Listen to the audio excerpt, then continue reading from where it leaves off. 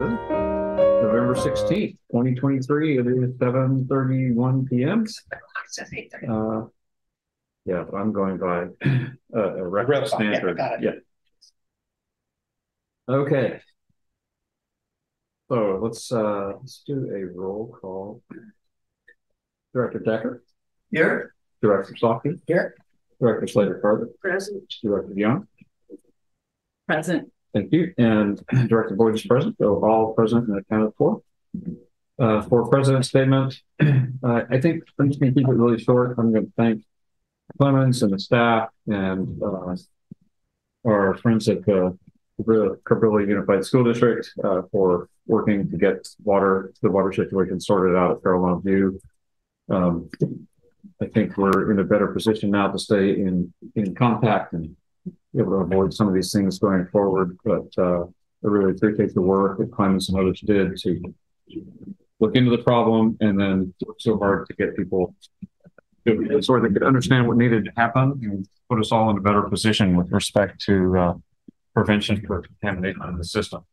It was kind of urgently done, and that's always hard to do well.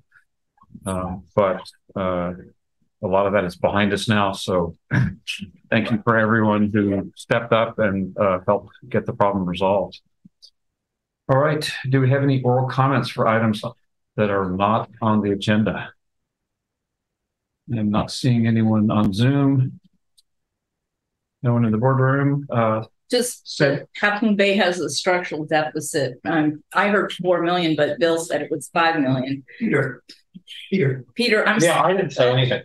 I know. I'm so sorry. I've done it to you twice. I called you Peter earlier. Early Alzheimer's.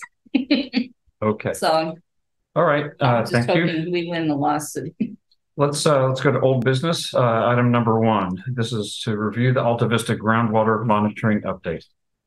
Yeah, thanks, Scott. So we started this item actually at the last meeting, but we know this is something that Mark Weissner would like to go a little bit into the detail, and I think the board deserves to hear once a year or every other year we bring an update to the board about our well monitoring program up in the Alta Vista area.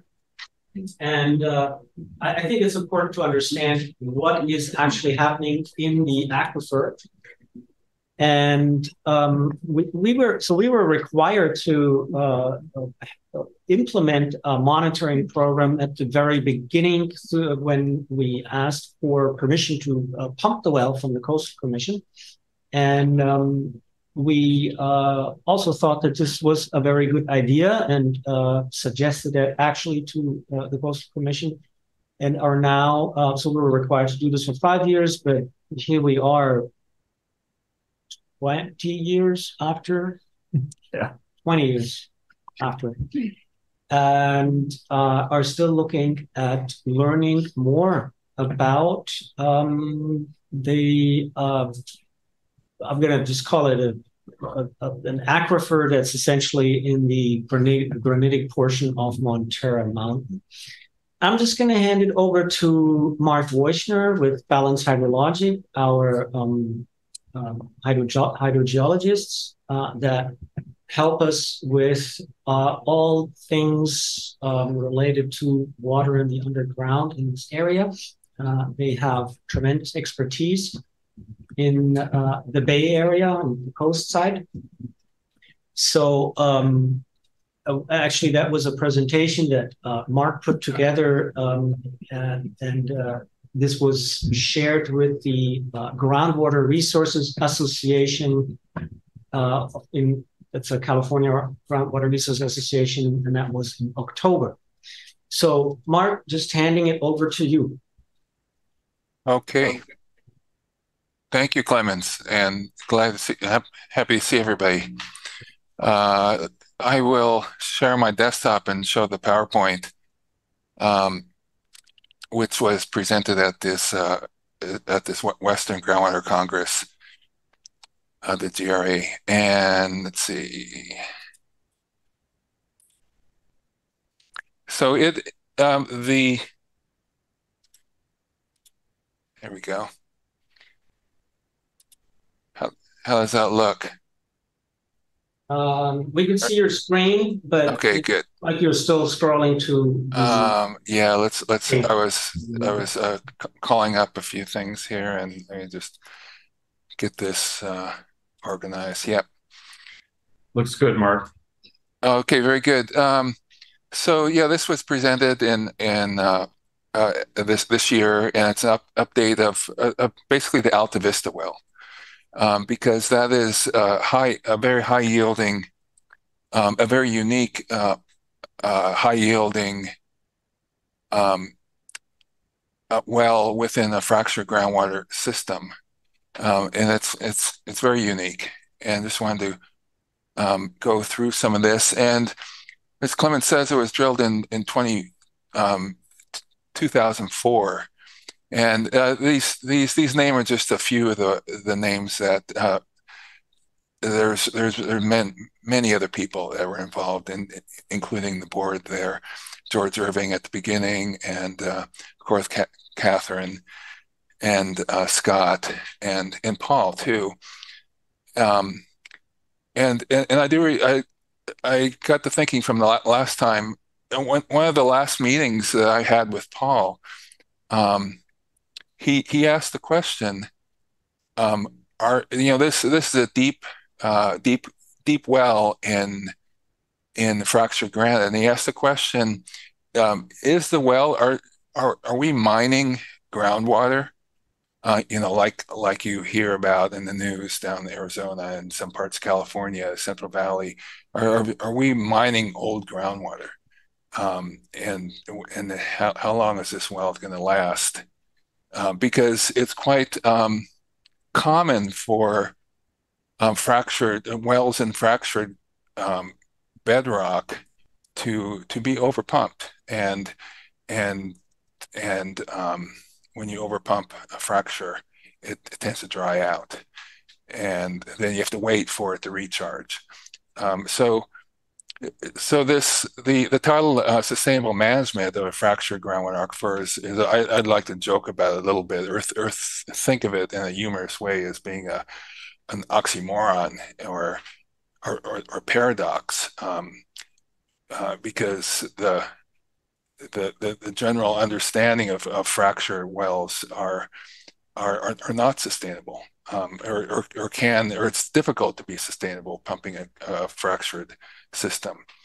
And in fact, the water board requires, I'm going to bring this point up, when you add a source well to a public water system, the water board requires much more stringent requirements, testing requirements, for a well in a fractured bedrock system than for a standard, or not standard, but a usual alluvial basin.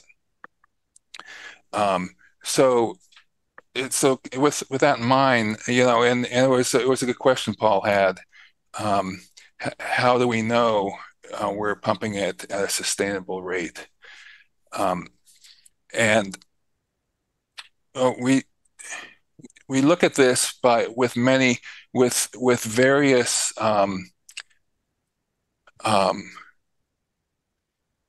lines of evidence, or lines of reasoning.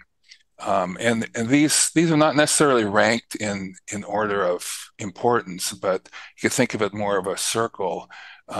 Certainly understanding the geologic framework is one of the most important things, and understanding the hydrologic response to the aquifer when you pump it. But there are other ways of looking at the aquifer and the pumping that are independent of the standard understanding of the aquifer. So we have we look at these different perspectives, understanding the geologic framework, the fracture orientation, and the boundaries of the fractures. Hydrologic monitoring, and it's important to monitor across a major recharge year or years and then across drought years to understand how the system recovers from a dry period, and what are the limits during a multi-years of drought, the pumping limits. You can look at the general minerals, the salt contents. That's useful for different purposes. Mainly when you're on the coast, it's a good way of fingerprinting the source of groundwater, and if it's being impacted by seawater intrusion is an important one, and you can see that with the general minerals, chloride and sodium mainly. And then there are some groundwater aging techniques. And these are there are various methods of dating groundwater. And when we say date groundwater, we're looking at how long has it been in the aquifer since recharge. And we basically there are two groups. There's modern water, and there's different techniques to date modern water, and then there's pre-modern water. So modern water, and I'll get to those definitions a little bit along the way here, but we're just looking at those two basic. If it's a modern water and then you have a well that's being recharged with recent wet years, then you should have modern water. And if you're drawing more pre-modern water, which is hundreds to thousands of years old, then you have to raise the question, where's how long is that older water or the pre-modern water gonna last? Because we really want to pump a sustainable pumping rate is eventually the well will draw in mostly, if not all, modern water, which is recently recharged. There's some modeling, and you can. The next step would be groundwater modeling, or it could be as simple as water balances and recharge area estimates. That's where, and then you could take it to computer modeling. We haven't done that. Just done some basic calculations of how water flows in the aquifer, and then there's some historical records. And in your area, there aren't. The historical records is more of a folklore. More of a folk perspective is, you're pumping a fracture system, and you're likely going to run out of water. That's sort of like the folklore of pumping fractured aquifers. And then looking further back, you could look into indigenous traditions and how they approached water resources and other resources. Mostly, a lot of those traditions come from hunting and gathering, and how to manage their food systems.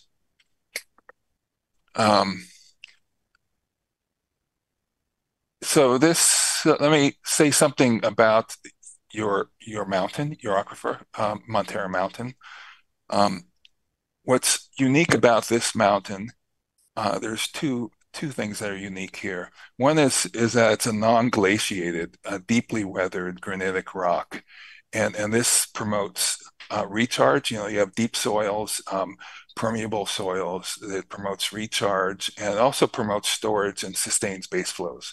So a lot of the streams, as you know, have perennial flows year round, and that has to do with this high rate of recharge and storage in granitic in the deeply weathered granites.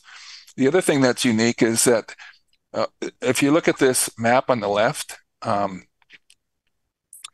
this is a map mainly of the selenium block, which is a block, a basement block, and it's a granitic. Your basement rock in this in this block is granitic, and these red splotches are where the basement rock, the granitic basement rock, is found at the surface, and and then this block is bordered or bounded by faults, notably the San Andreas fault on the east and the San Gregorio Seal Cove fault on the west. And what's really unique about Montara Mountain is it's at this junction where these two faults are converging, and these are two major, San Andreas fault is probably one of the more is probably the one. It probably is the longest fault on Earth, and or one of them. I'd have to kind of look into that, but it is both these faults are converging at right where Montara Mountain has thrusted upward. So it's gone under a lot of tectonic stress and thrust and twisting and fracturing. So it's highly fractured, and it's also deeply weathered and non-glaciated. And those are all unique. And a couple pictures here, you can see this is. Can you see my cursor, by the way? Yeah. Mhm. Yeah. Okay, yeah. So the well, this is your treatment plant. Montara Creek flows out this way, and this is Daffodil Canyon. And the well sits nicely up on top of this ridge. And these valleys, where we talked about the sea level rising since the last glacial maxima, and that's, oops, sorry, this is. So this is an example of the deeply weathered. There's out here at Montara. There's the Half Moon Bay terrace aquifer, which is the marine terrace, and then there's alluvium in the stream valleys. It's backed up and it's accumulated sediment, and then there's colluvial wedges. And this whole area is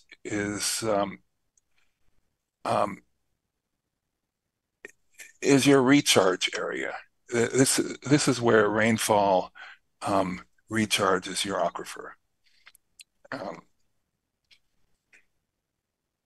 This is a cross section of what we're just looking at down here at Pacific Ocean, the marine terrace, deeply weathered granites, fractured granite, and the alluvial channels. What's unique here, so this shows where the Alta Vista well is, and this is a segment, this lower segment of what's called an acoustic televiewer, and this is a mapping of the inside. If you think of the wall of the well, the well, by the way, back up here for a second. The well is an open borehole, and the upper portion is cased and sealed. So you have a very deep, like 360-foot seal to that well. It seals off this upper perched weathered granitic aquifer, and it draws mainly, if not exclusively, from two main faults, two main fractures or joints down at the bottom of the well, 725 feet down. And this is an image of those faults, of those openings. The two main openings that supply groundwater to the well. And so this acoustic televiewer is a way to map the inside of the borehole.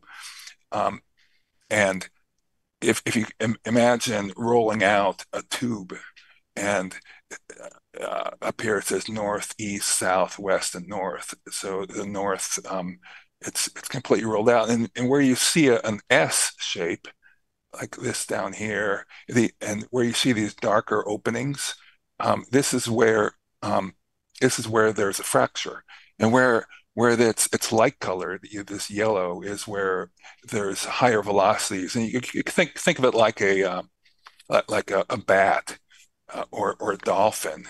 Um, Listening to and where you get a strong echo is where there's solid rock and no fracture, and where there's a fracture, you have a slower echo, and so this maps the fractures, and the two main fractures is a 2-foot opening at 724 or whatever it might be, and then there's a 1-foot opening, and then there are multiple fractures in there.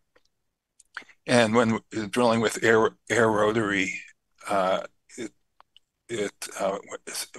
when the drill rig penetrated those fractures, it just blew up a bunch of water, and we knew there was some kind of a source there. Yeah, feel free to ask questions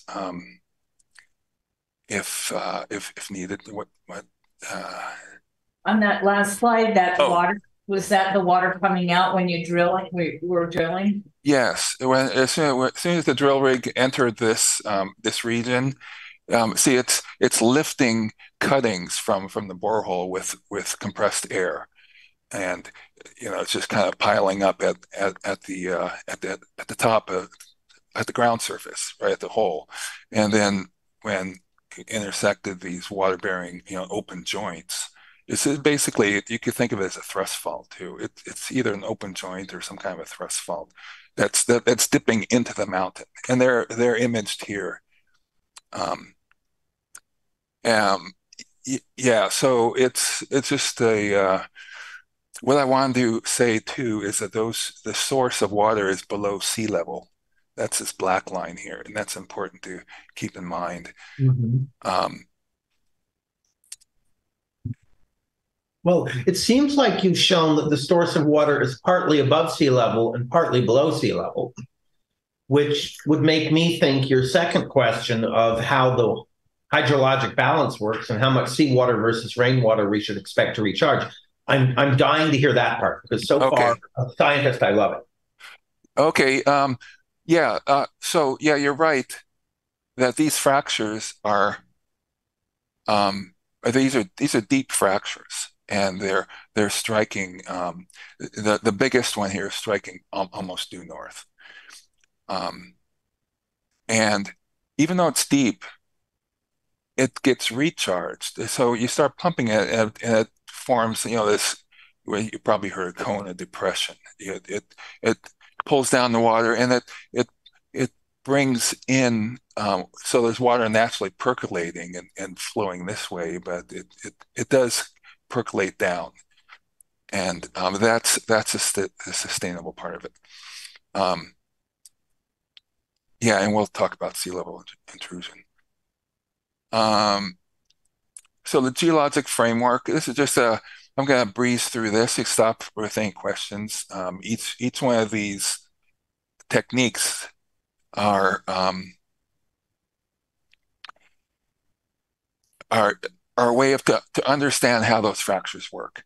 And a lot of it was before we drilled the well. And as we drill, if you remember, we were on a drilling campaign and we selected 12 drill sites, and we were marching down 1, 2, 3, 4, and then the Alta Vista well is the 4th one, and it turned out pretty good. But with each well, there's Mark,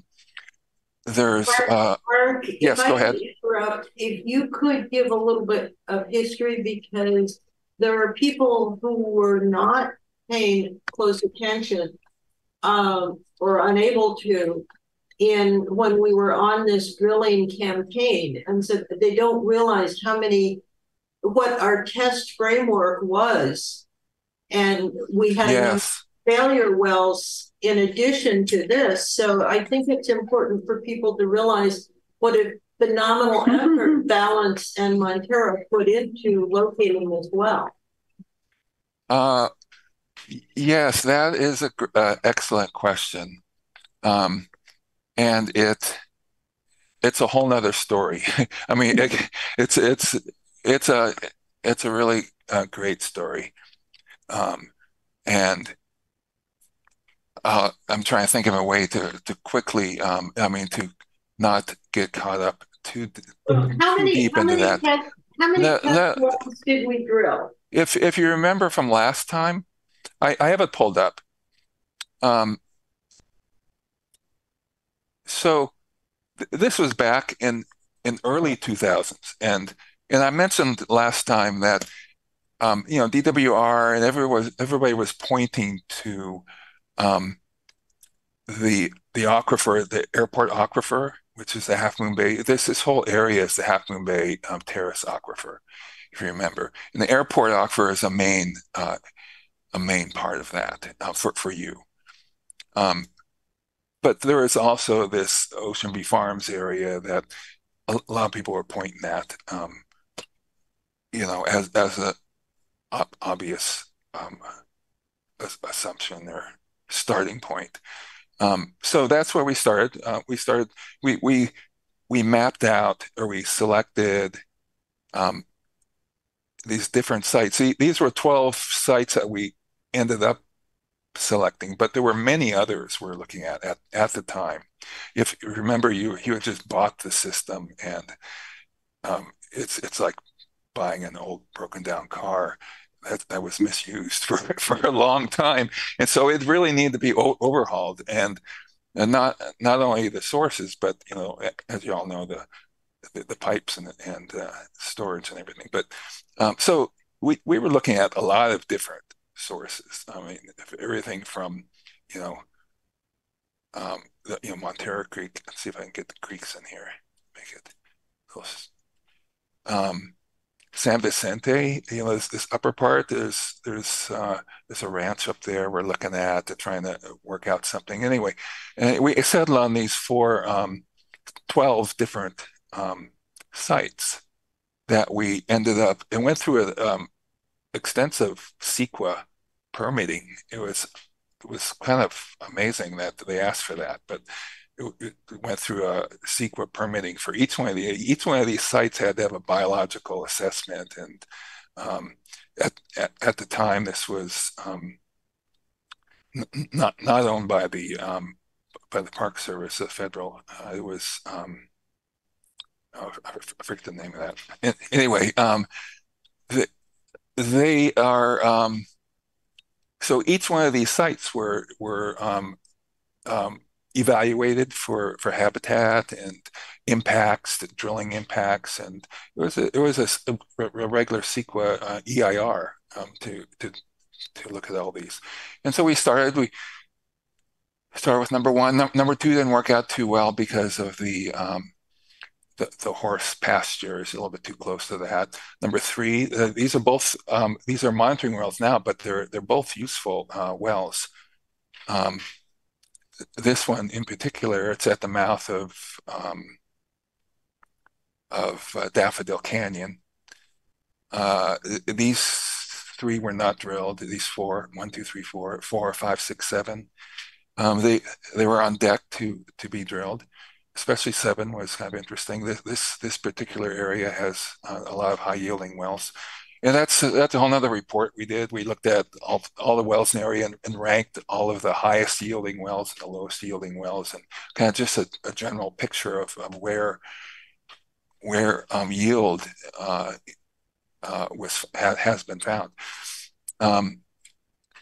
So yeah, that's what we started with, and then we went up. I'll turn off these and get back to the presentation. Thank you, Mark. Yeah. It wasn't just a lucky drilling that got us this well. We went through a lot of work and a lot of money to get to the well we got. Right. Yeah, absolutely right. And this explains a little bit how we got there. This part of it, So there's good geologic mapping of the area. These are the faults. This is the terrace aquifer. This is green is the granite. These are the Montara. It's like Montara Creek and alluvium in the colluvium. These are all slides. You know, these black dots. Yeah, go ahead. I can't see your cursor. Oh, yeah. Does that come out now? I can see it. Red. Oh, now I see it. Yeah. Yeah. Okay. I should probably find a way to make it bigger, or maybe a colorfuler. There might be a way to do that. Anyway, so there's geologic mapping. What's important at the top of the mountain here, there are these fracture orientation outcrops, and those are very useful. So if you notice, there's a north, then that kind of like a star or an asterisk. And that comes in interesting because the stream channels generally follow these fracture orientations. And we used a lot of that with aerial photo interpretation and looking at ground truthing a lot of these fractures and lining up those 12 well sites with these fractures and with the way the creeks followed the fracturing. And when we drill a well, we log we geologically log we log the sediment that's coming up in the mineralogy. Then there's geophysical logs of each hole. And this last one here is the acoustic televiewer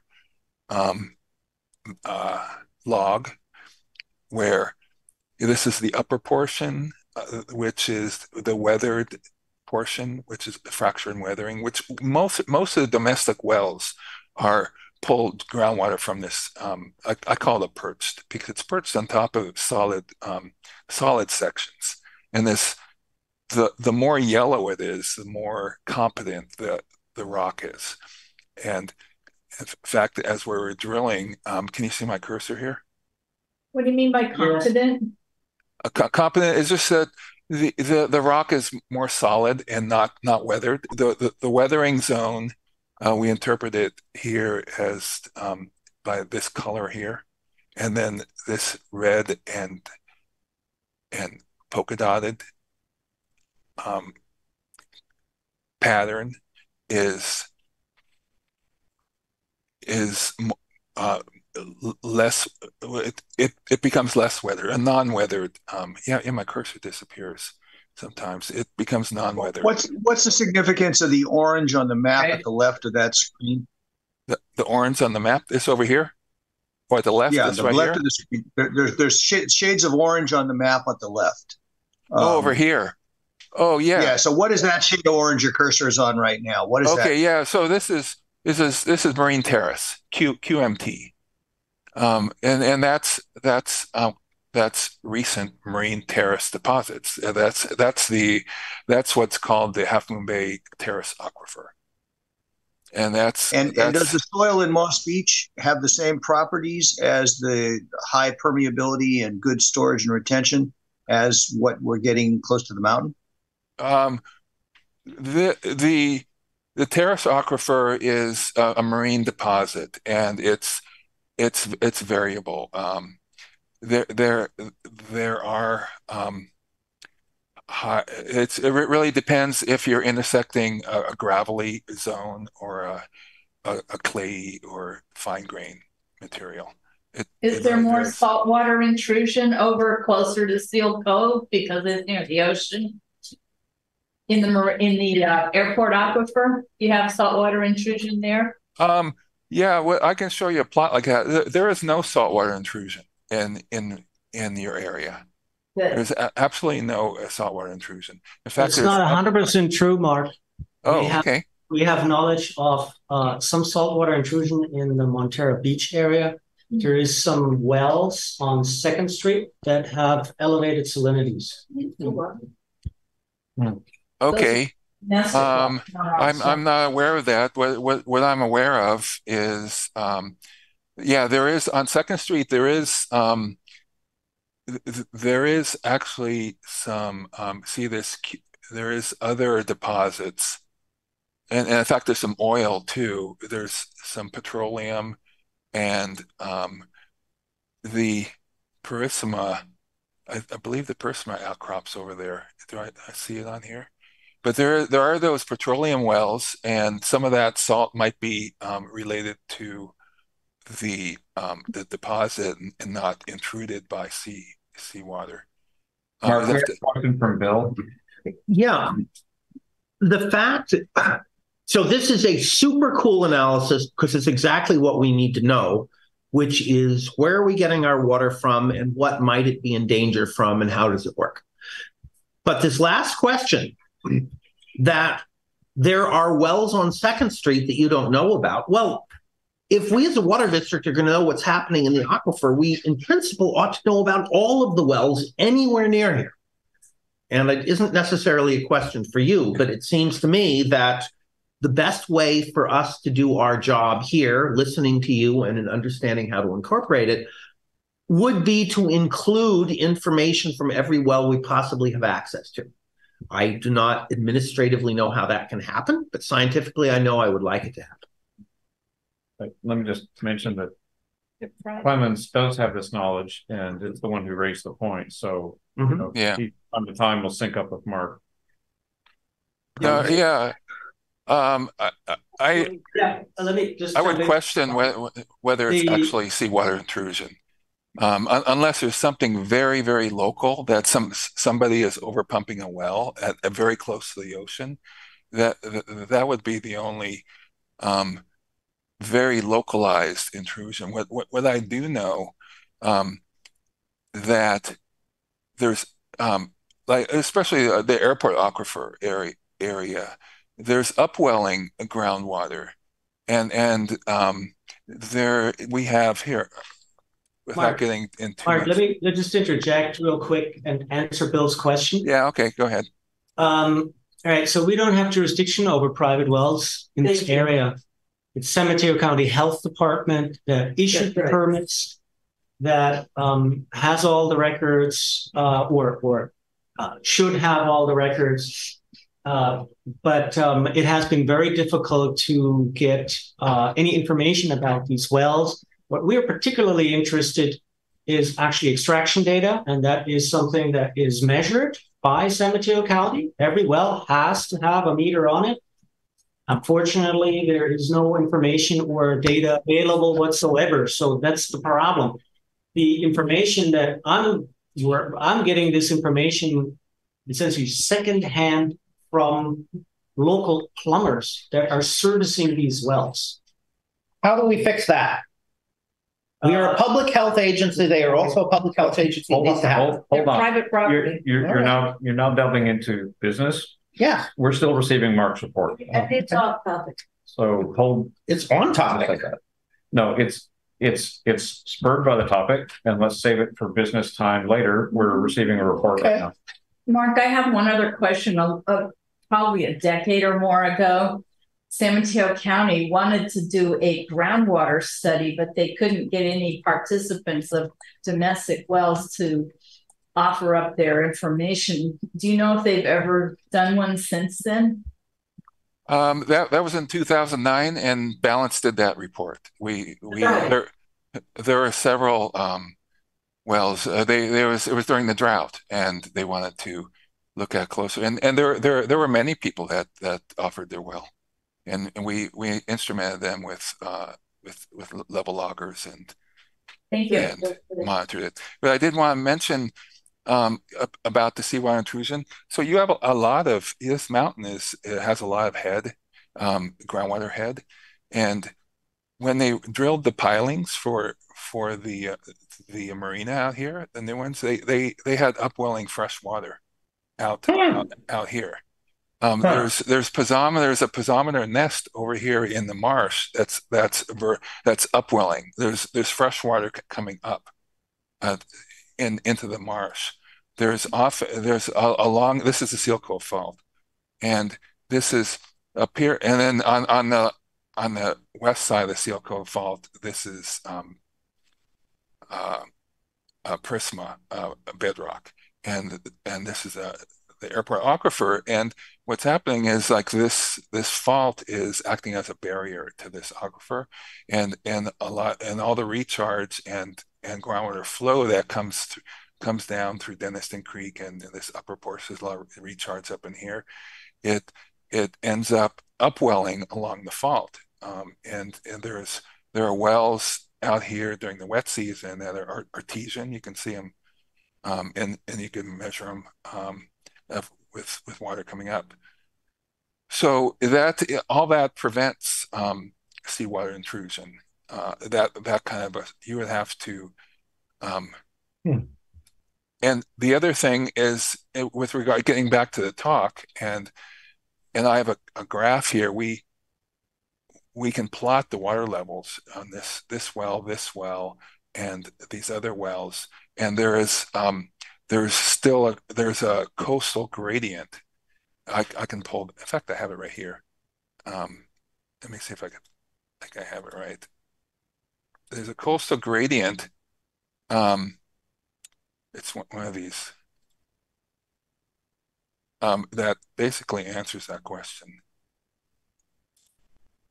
Yeah, so here's the Alta Vista well. These are different years of measurement, and this is the ground surface. This is the beach, and these here. So there's a coastal gradient, and this gradient makes seawater intrusion impossible across this profile. In order to get seawater intrusion, you have to reverse the gradient, like you see in like the Pajaro Valley and Salinas Valley, where the valley is being overpumped, and there's a reversal of this gradient. So that's why I said there's no seawater intrusion in your area from pumping your wells. Anyway, back to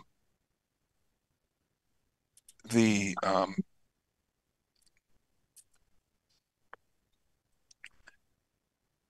they here. So that's what we're doing. We're ground truthing, drilling wells, and then looking at the fracturing. And the next step, you can take all of these fractures, and so each one of these S shapes. If you remember, this is north, east, south, west, north, rolled out. If it forms an S, that means the fracture is dipping. If it were straight, it's not dipping. And the steeper the S, the bigger the S wave to it, then the steeper the dip. And you can plot all those. This is pretty fancy. I'm not going to get. I don't want to bore you too much about this, but this is really a cool way of plotting. Each one of these points is a fracture from this from the Alta Vista borehole, and the one main 2-foot open joint that is plotted right here. And what this is a plot of the pole to the plane. So the Alta Vista, that 2-foot open joint or thrust fault strikes almost north-south, three degrees off of north, and it's dipping. It's dipping at 58 degrees. And so if you draw a pole perpendicular from this plane, it can be plotted in a sphere and then projected on a flat two-dimensionally right here. So don't have to get too much of detail, but what you need to know is each one of these points is a fracture, and you can you can contour those fractures, showing the peaks where the concentrations of the fractures, and then plot each. So this is the pole to the plane, and this is the strike, and this is the dip. If it's steeply dipping, it'll come out this far. If it's not if it's horizontal, it'll be close to the center. And so each one of these contours or these hills are a concentration of fractures. And if you look at how this concentration is striking um, uh, striking southwest, right? And it strikes the same direction as the streams. So it's basically showing, it's kind of doing full circle. You're showing how the streams are following the concentrations of fracturing. This is like, you see my cursor disappear. So there's this direction is the same direction as this concentration. If you were to plot this concentration, it would be this direction, and so on. That's sort of how we learn with each well we drill. We can interpret the fracturing of the well and understand better at depth the fracture network. Anyway, that's a pretty in-depth geophysical method, which is a lot of fun. And so when you pump the well, you get into pumping. We do pumping tests, and you can interpret permeabilities and boundaries by the way these curves draw down. So moving on. So that's all about interpreting the aquifer properties. So what happens when you pump the well is interpreted through monitoring the rainfall. You have to monitoring the rainfall. It's important to monitor across a recharge of a cycle of major recharge in drought years. Monitoring rainfall, stream flow, the stream flow around the areas, Montara Creek, Daffodil Canyon, and Martini Creek are the three main streams. Shallow groundwater alluvium within those close to the well and close to the creeks, deep groundwater.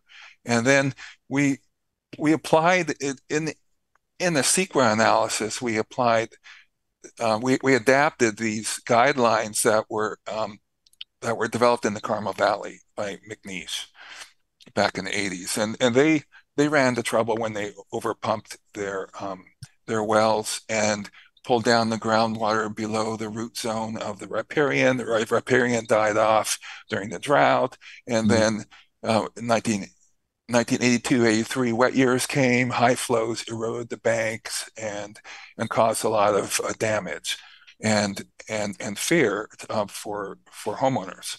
So that's and so they went through a very rigorous monitoring of how riparian responds to drawdown of wells nearby, and if everything from biological color, vigor, osmotic pressure of the leaves, how that changed. Very, very, very good work. And so we took those guidelines, and then they developed guidelines, drawdown guidelines to mitigate impacts to riparian. And so we thought it was a good idea to apply that, even though they're very conservative for your area, because of the deeply weathered soils and the distance of the wells from the riparian. And we could take a look at a plot like that. So when there are these thresholds, drawdown thresholds that if it during a given year, if you go below that threshold, it's sort of like a yellow flag. Uh-oh, let's take a little closer at what's going on here. And so this is a record of rainfall and your annual pumping total. And so this this is the percent of mean rainfall for the year. like a 100% would be an average year. If it's above 100, the blue is the rainfall. So if it's above 100, it's a wet year. If it's below 100, it's a drier year. And the extreme dry years are like down here below 60. That 2014 is one that's a key one to note. 2018, 2020, and 2021, these are all extreme dry years. Wet years, 2017, 2010 and 11, and 2006 was 5 and 6 were very wet years. The orange columns are your pumping rate, your total pumping rate in gallons per minute. It would take the total acre feet for the year and then express that as gallons per minute of continuous pumping rate. And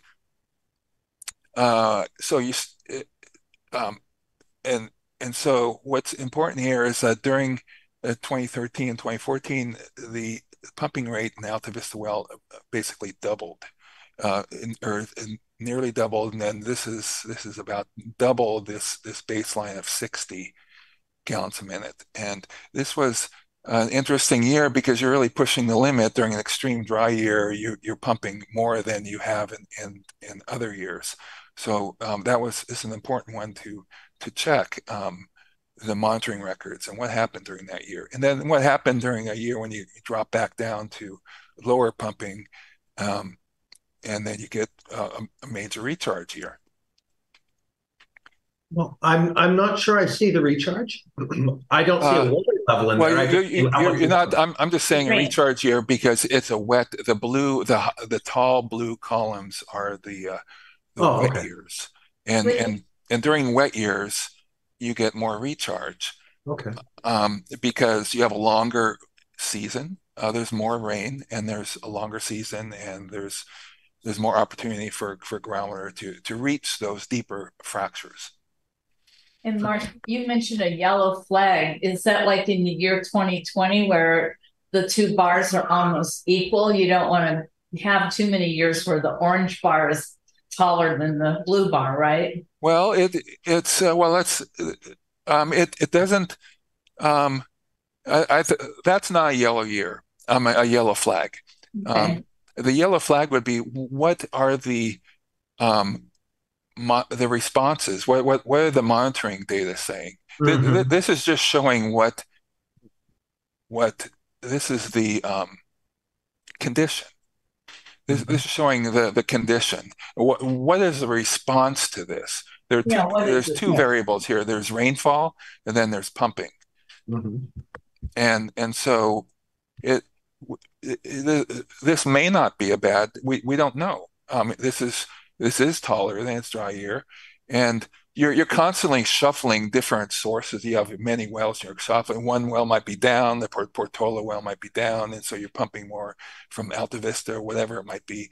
And this has happened to be a year, 2014. You had to pump a little bit more because of other conditions, and it turned out to be an extreme dry year. So Mark, just a clarification. Yeah, go ahead. The average pumping rate, we're looking at the average pumping rate for Alta Vista well. Oh, it's not the whole district? No, it's just the Alta Vista well only. Okay, thank you. All right. So it seems to me the one missing graph, which would resolve everything, would be essentially the groundwater level for each of these years. So now we could see if the groundwater level is going up or down according to how much we pumped and how much rain we got in any given year. That I would love to see. Bingo. I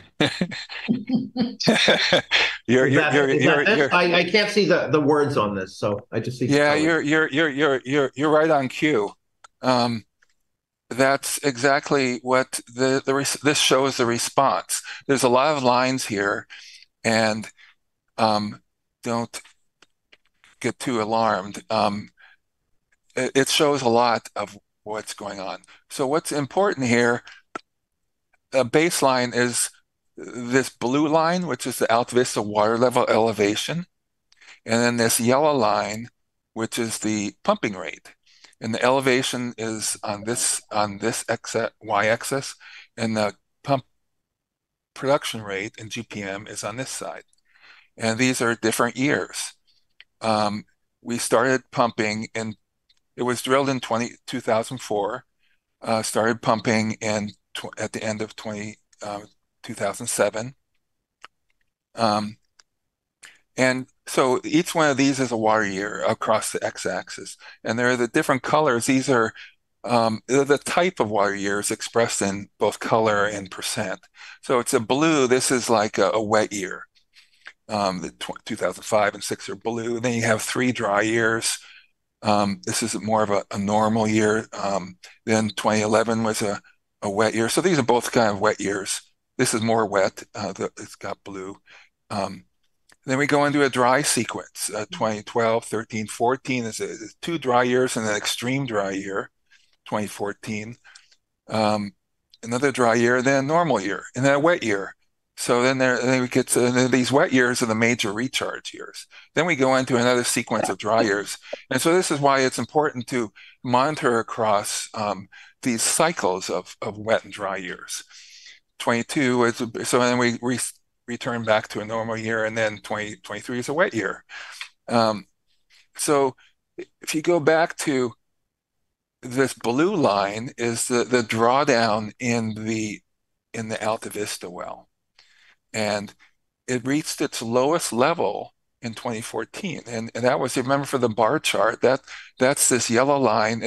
When you had 2013 and 14, you had to pump Alta Vista well a little bit more, actually double the rate up to a double.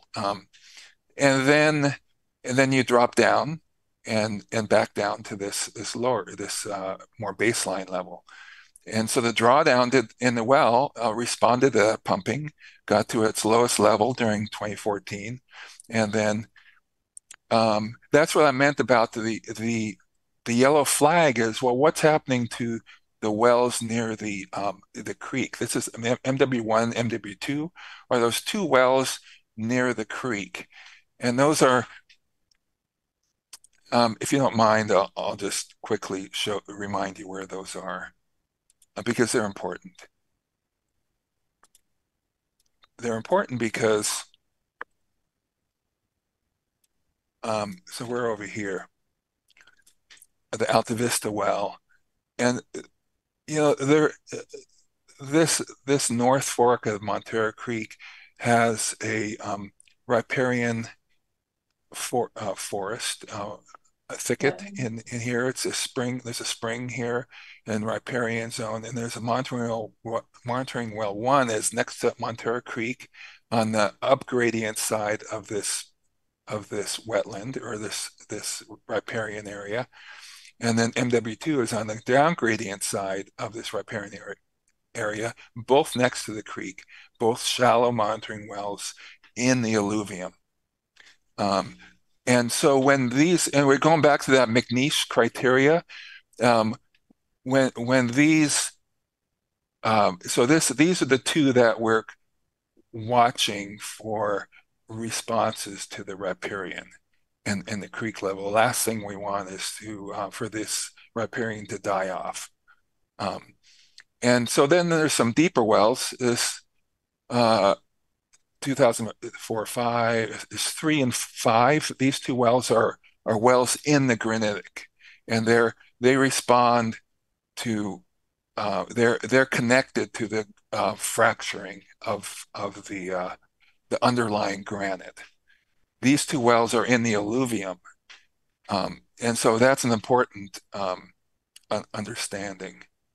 And you call those 2 monitoring wells. We're not pumping water out of them. We're just using them to monitor the water level.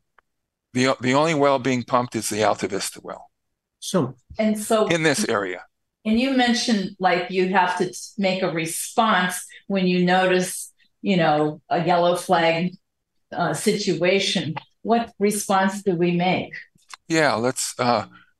Well, the response to the pumping, the response of the aquifer to the pumping. That's what I mean by response. how is the aquifer, the fractures, and the water levels and the stream flow, all these monitoring parameters, how are they responding to pumping? They're also responding to rainfall and other pumping. There's other sources in here.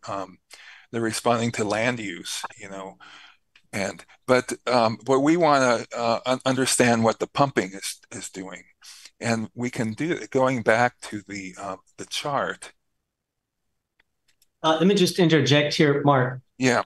I'm just trying to answer Sid's question a little better. So what we can do in response is this we're looking at one source of the district, right? We have many other sources. We have other wells in the surface water treatment plant. Okay.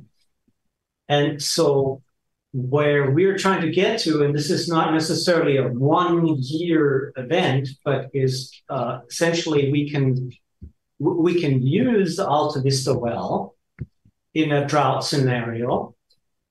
But when we are in a wet scenario, we are essentially trying to ensure that the aquifer can recharge and we can use other sources. So both in drought times as well as in wet times, we can make choices on which sources are being pumped at what times, and essentially, maintain a healthy aquifer for all scenarios that way. Throughout the district, not just with Alta Vista. Okay, yes. Thank you. Yeah. If I can add, Mark, you can talk about, not now, but I know there are lots of stories and science papers on aquifers that have been collapsed and are now unable to recharge. And so management of the ground in the aquifer is important for keeping our groundwater healthy. Yes. And remind you that the reason why we're putting all this effort in the Alta Vista well is because if you remember those 2-foot open, I mean, it's almost unheard of, a 2-foot open fracture or joint or thrust fault that this well is intersecting, and it's capable of pumping hundreds of gallons a minute if you wanted to, but that's not sustainable, and that's what we're looking at here. What is a sustainable rate for a well that potentially could pump short-term hundreds of gallons a minute? We pumped at 300 gallons a minute for like I think it was a 3-day pump test, 5-day pump test, and it can pump more. And so you think, oh wow, we're in we're good, let's pump it. But what really happens, that's what I mean, how does things respond to pumping, and what is a sustainable rate for such a well? To that point, the questions, ever since I saw this graph, which is wonderful, this is exactly the kind of data I love to see. There's two things that you haven't mentioned that seem to be evident just in the graph of the sort of the green-yellow lines doing kind of the opposite of the blue lines on the bottom of the graph, where the faster you pump it, the lower the water level goes, and then vice versa. One is how fast it happens. There's clearly an anti-correlation where if the pump level goes up, the water level goes down. And it looks like it probably takes a few days or a week or something. But I'm sure that if you did an autocorrelation or a cross-correlation graph, it would be obvious exactly what the time delay is from pumping to groundwater shift. Yeah. And the other is how much the average rate at which we can do that depends on rainfall. So it's not just the couple-day correlation of pumping versus groundwater, but in a dry year, we're going to have a harder time pumping out what we got than in a wet year. That is on the graph too. I'm sure of it. I just don't know what the answers are yet because I haven't done the data analysis in my head. Yeah, let's look at this a little closer. I want to let's look at these 3 and 4 4-3 and 4-5, sorry, 3 and 5. These are those two bedrock wells. In fact, we drilled number 3 first before drilling the Alta Vista well. It's just up the road, like 300 feet, whatever it might be. And it's at the same depth. It only did 7 gallons a minute. It didn't intersect that main joint. But after we, sidebar here, after if you project what we learned from the Alta Vista well geophysics and the dip of that joint, you could probably, if we drilled a couple hundred feet deeper, we could have perhaps intersected that joint. But 800 feet's already pretty deep for this, and we're only getting 7 gallons a minute. Anyway, so if you see here, the shape of this follows almost directly the shape of the pumping. The drawdown in the Alta Vista well shows up as drawdown in those granitic deep groundwater or monitoring wells. The two shallow wells near the creek are responding differently.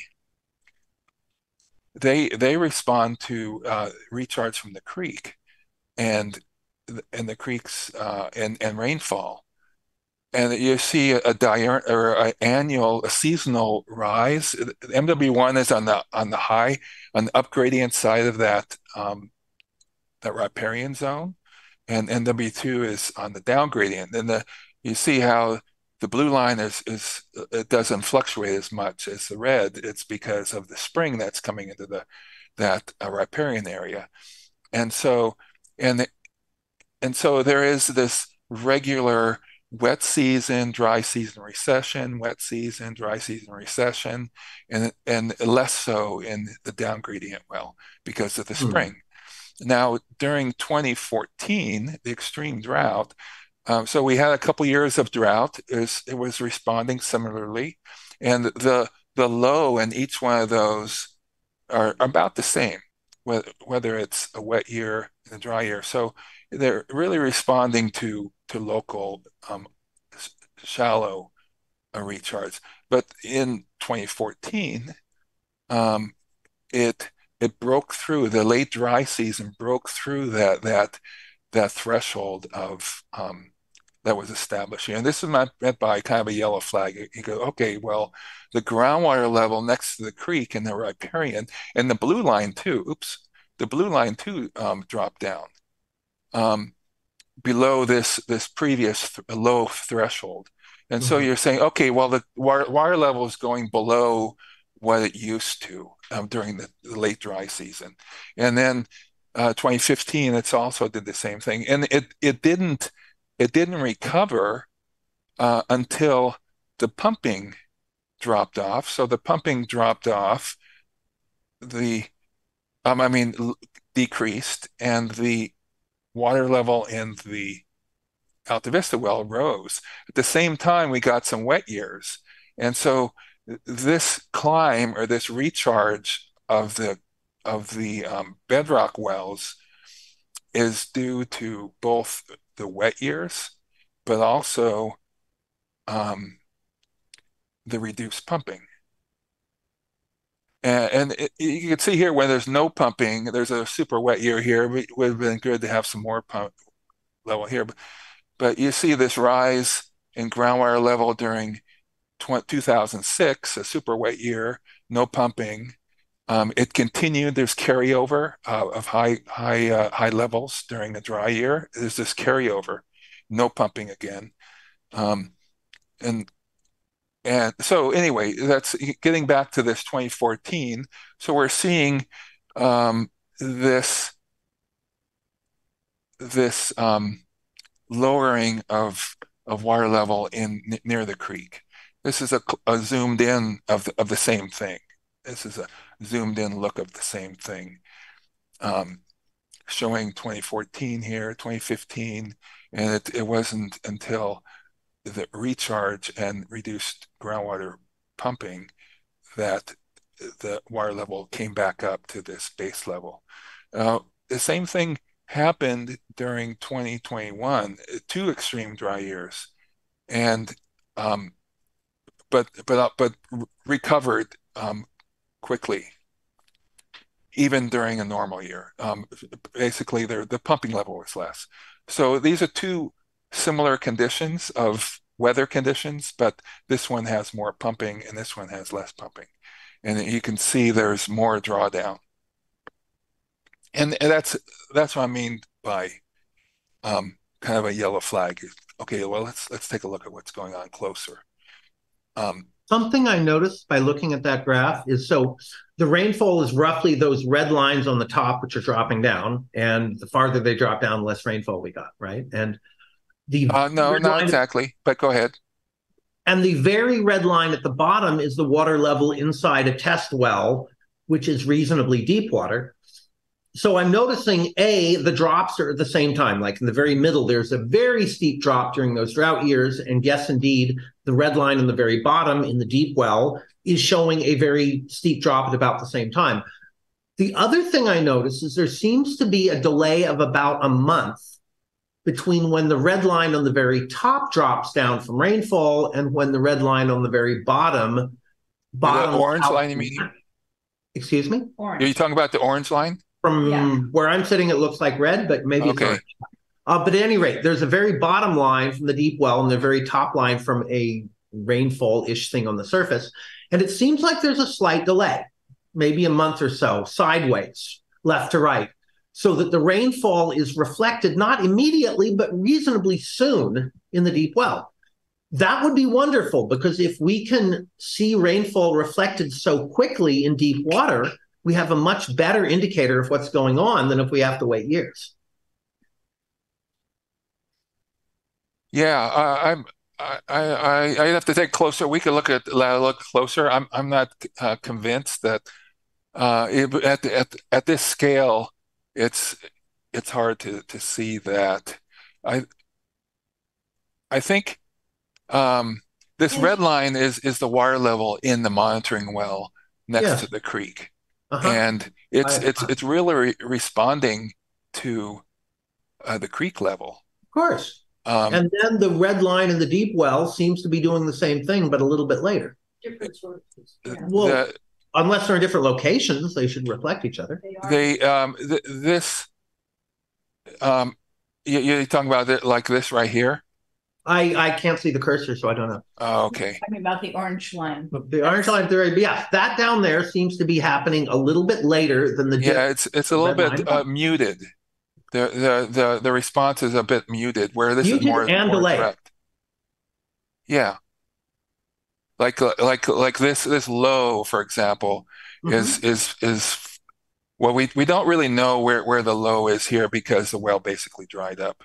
That's Mark, maybe this is a perfect segue to move forward to the H dating, because I think that's going to give us a little bit an idea also how fast the recharge or not is. Yeah, could you explain what you mean by the ancient water versus the current more modern water? Yeah, that's so.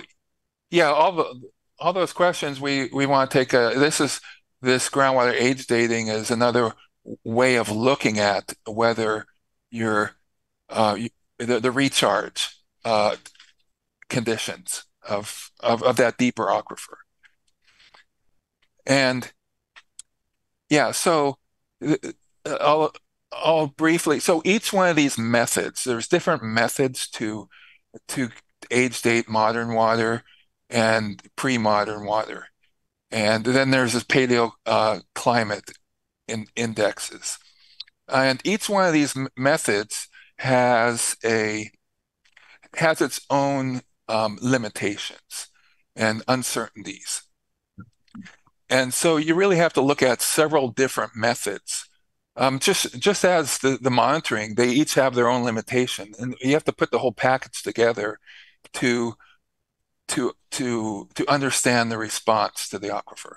And so I think I have some examples here. The pre-modern water really comes from this tritium.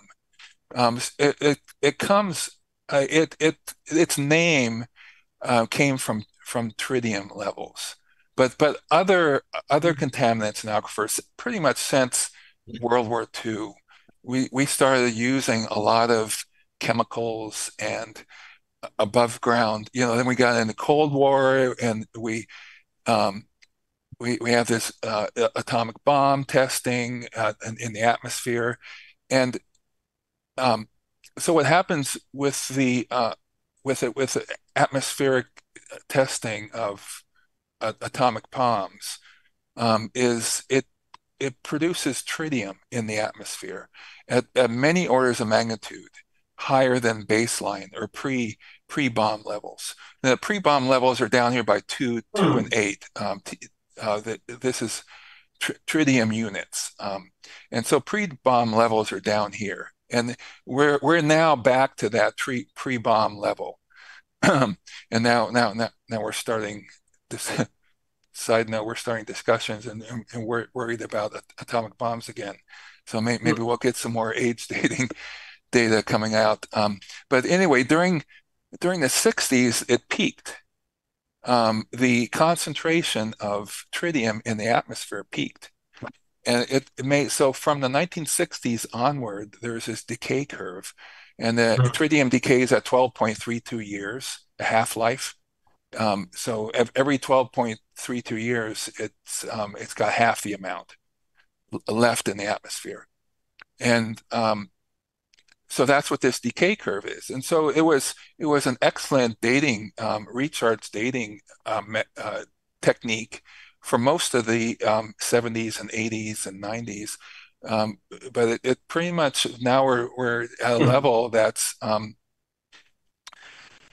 background. So that's what we mean by pre-modern water. If we draw a groundwater sample, so what happens is when water recharges groundwater, and I won't get too much detail on this, but the decay product, or the daughter product of tritium decaying is helium, this He3 trit. This is so if you have water that recharged the aquifer back in the 70s, and it's been in the aquifer since the 70s, it's also decaying in the aquifer and producing helium, and that can be backed out, and that's this a technique that we can use to extend this method. We can add back in the tritium, the helium concentrations in the dissolved helium gas in the groundwater. We can measure that and then add that concentration back in to estimate the recharge year using this method of tritium. There are other methods too, but that was a main method for a long time. Very useful and that's where the pre-modern water came from. But there's other contaminants like CFCs, that's chlorofluorocarbon, and so that's from refrigeration. And during the 90s, here I have a plot of that. I won't get into that. So CFCs during the 90s, the Montreal Protocol put limitations on the use of CFCs, and so we have this concentration curve in the atmosphere, which we can use to date groundwater, and it peaked out during the 90s, 2000s, and it really hasn't declined much. It's a pretty stable compound. Same with SF6 is sulfur hexafluoric sulfate, something like that. Anyway, this is used in, pardon me? Sulfur hexafluoride, maybe? Yeah, could be, yeah. Anyways, SF6 is used in electronic switches, and it is a synthetic chemical, and its concentration is also rising. That's this blue curve. And so it can be used too as a tracer. And it keeps on. There's in fact, there's more use with the more electrical switches and electrical cars, and more electricity is being used, and so like they all need switches, and actually this is it's probably the highest. It's very low concentrations, but it's parts per trillion, but it's also one of the highest uh, global warming chemical, orders of magnitude more than CO2. Huh. So it's a concern for that reason. But it's used for dating, and this is a way we used it in the Alta Vista well.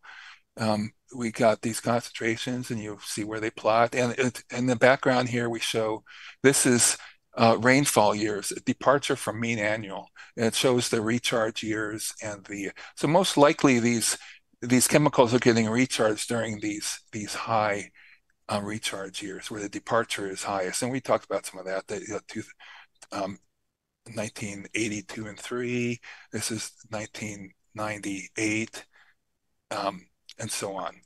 And so we have we use these concentrations to date the recharge, and that's another method of modern water, meaning since the 40s and 50s.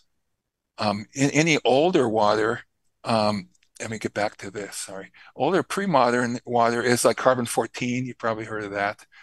For a lot, it's used for thousands of years. There's this big gap. The pre-modern water really goes back decades, but then the pre-modern water is like hundreds to thousands of years. There's radiogenic helium, which is He4, and if groundwater sits in a basin for long enough, it accumulates radiogenic helium from the decay of thorium and from the mantle, basically. So that's another method of this pre groundwater, and then real briefly, paleoclimate indicators. So these are two methods to indicate whether the groundwater is seems to come from an earlier time when like during the glacial maximum or shortly after the glacial maximum. It'd be thousands of years old. You can these paleoclimate indicators, which is O18. These are stable isotopes of water, and then recharge temperature. This comes from this noble gas. I won't get into that detail. It's but it's just another method of looking at things. So getting back to the results. Okay, this is like a master table. And you're going to love some of this. There's conditions. We talked about the conditions, the rainfall and the pumping conditions. Responses to the aquifer are these, the monitoring conditions, and this is the stream gauges, and these are the shallow monitoring wells. That's the most important responses.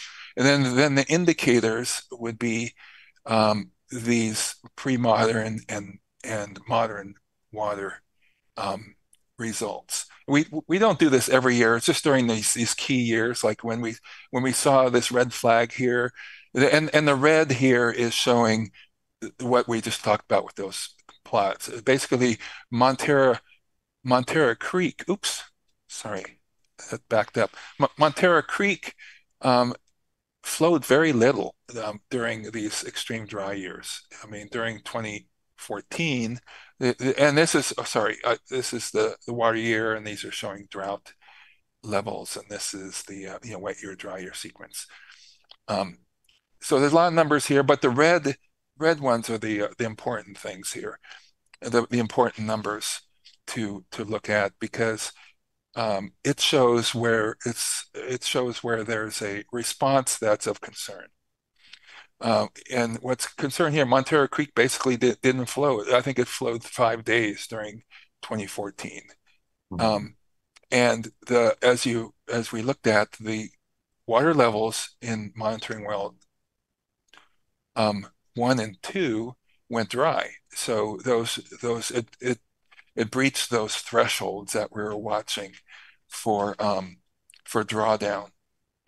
The riparian we didn't measure any riparian parameters, but we did look when we were there, and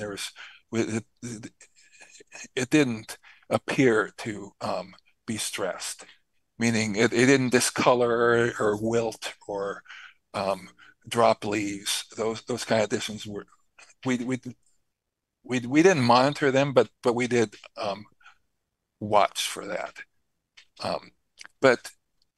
So this shows that, and so what happened with the modern water, this shows the results of modern water methods. This is the helium, CFCs, and it's showing the recharge year. And what happened during 2014, the recharge year, it pulled in older modern water. So the water level was lowering in Alta Vista well. We were pumping it more, and when it got lower, it pulled in older modern water. But also we saw carbon-14 present, so it was pulling in pre-modern water as well. In previous years and after that, carbon-14 was absent, and radiogenic helium was absent. And it continued to be during this. Remember this second extreme dry period, 2020 and 2021. We saw conditions not quite as bad, but it's still not bad. Bad's not the right word, but just noting that the Montara Creek didn't flow very much, very little actually, and the downstream. Is this monitoring well 2 dried up, which is more shallow. So we're seeing lowering water levels, but carbon-14 was absent, which it was present during this time, and the recharge year was a 10-year-old water.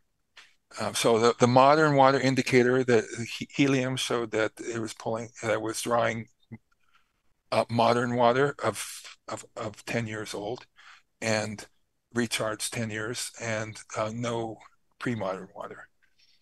Okay. Question. In order to increase our resilience for many dry years, maybe to come, would you suggest that we continue looking for other wells and continue our drilling? In other words, when you started initially focusing on 12 different spots, and you stopped at the 4th because you found a well that was very productive. Yep. Is it appropriate for us now to think about drilling 8 more points to see if we can find further support wells? Do you think those are necessary? I think that's an ongoing objective. Wouldn't you say so, Clemens? Yeah, I mean, we have not let go of this because we use this knowledge that we gained through here. I want to just highlight how important this presentation is, right? Because this is something that you won't see with other water agencies. This is such an in-depth look of the health of our aquifer. If you would look at the draft with the drawdowns, and you would see actually, and you would look at the information that we had, let's say in 2015. We were looking at a more concerning chart, right? If it would only be drawdown, right? There is very little recovery in it. Right, so we are now seeing how this aquifer is actually recovering and how it is behaving over a longer period, right? And how we manage it. But to answer your question, yeah, I mean, that is what we're doing. So, for example, we have drilled our Patola well number 3 to a depth where we understand that it is actually tapping into similar waters. And we are, this board has authorized also the drilling of the Patola 1 well deeper. we actually already drilled Portola 4 well to that depth where we understand that we are getting into that water-bearing zone that's further down at seawater level. And that well, unfortunately, collapsed when we were drilling it, but we were actually, the board authorized funds to clean this out. So we're just getting the permits for all of this work. We have not let go of the exploration, but we switched the focus on maybe a cheaper approach because we understand we have some wells that are suitable to tap into the same aquifer. Clemens, could you explain the difference in cost between drilling an existing well deeper, because we already know it has some water and the chances of getting more deeper are better, versus starting fresh with a brand new well? Yeah, it's millions of dollars. So, for example, when we take a very expensive re-drill like the Portola 4 that collapsed, we're going to spend, we already spent about $15,000 on this well. Now we have to come back with potentially better drilling technology. But we're going to run into some additional costs. And I'm just going to throw a number out that we are looking in the end at maybe $50,000, $60,000 to get that well into that shape that we want it to be. And that versus the Alta Vista well. And we're talking now 2007 numbers at roughly $1 million. So that's kind of the price difference that we see new versus existing. Greg has his hand up. I don't know if you want to ask him. Let's go to Greg. One question is, are we drilling more wells, like putting more straws into the same glass of water, or are we getting new aquifers? So I'm unclear on how we determine that. And it relates to the question Clemens raised earlier. All these wells that the Department of Public Health has got data on, are they also draining our aquifer? And do we have competition, there that we need to worry about? So I guess I'm worried about whether we're getting new sources of water or just adding more straws to the same drink. Well, the Alta Vista well is a new source of water relative to the other. To the airport area is one type of source. Yeah, but within the granite fractured aquifer on the mountain, I understand the airport wells and the Portola wells. There are others, but within the watershed we're dealing with here around Alta Vista, are we just adding more straws to the same drink, or are we actually finding new sources of water? Yeah, it really depends on where the well is. There is certainly an opportunity, or not opportunity, but a possibility of well interference. I'll give you one example, what I mean by that. I'll pull up this. So we drilled Alta Vista well, and we also cited this well. We cited the well here, and they're all along. We cited them along this fracture zone, or this orientation. And so this is one of our monitoring wells, and we're seeing this. And we set this up to drill deeper, and we were drilling these two wells at the same time. And when we when we found that Alta Vista well intersected that deep joint, we stopped drilling this. But it's sitting there. It could be drilled deeper.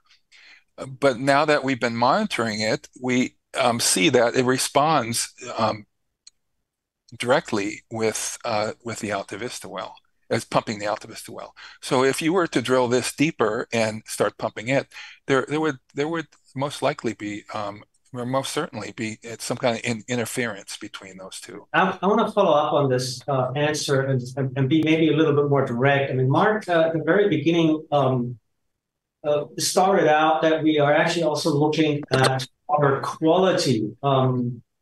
So when we're drilling, when we're pumping, we're looking at the chemistry of the water. How's the composition? And so that gives us also an indication on, is this similar? Are we potentially in the same aquifer, yes or no? And the indications here are that we are in the same aquifer.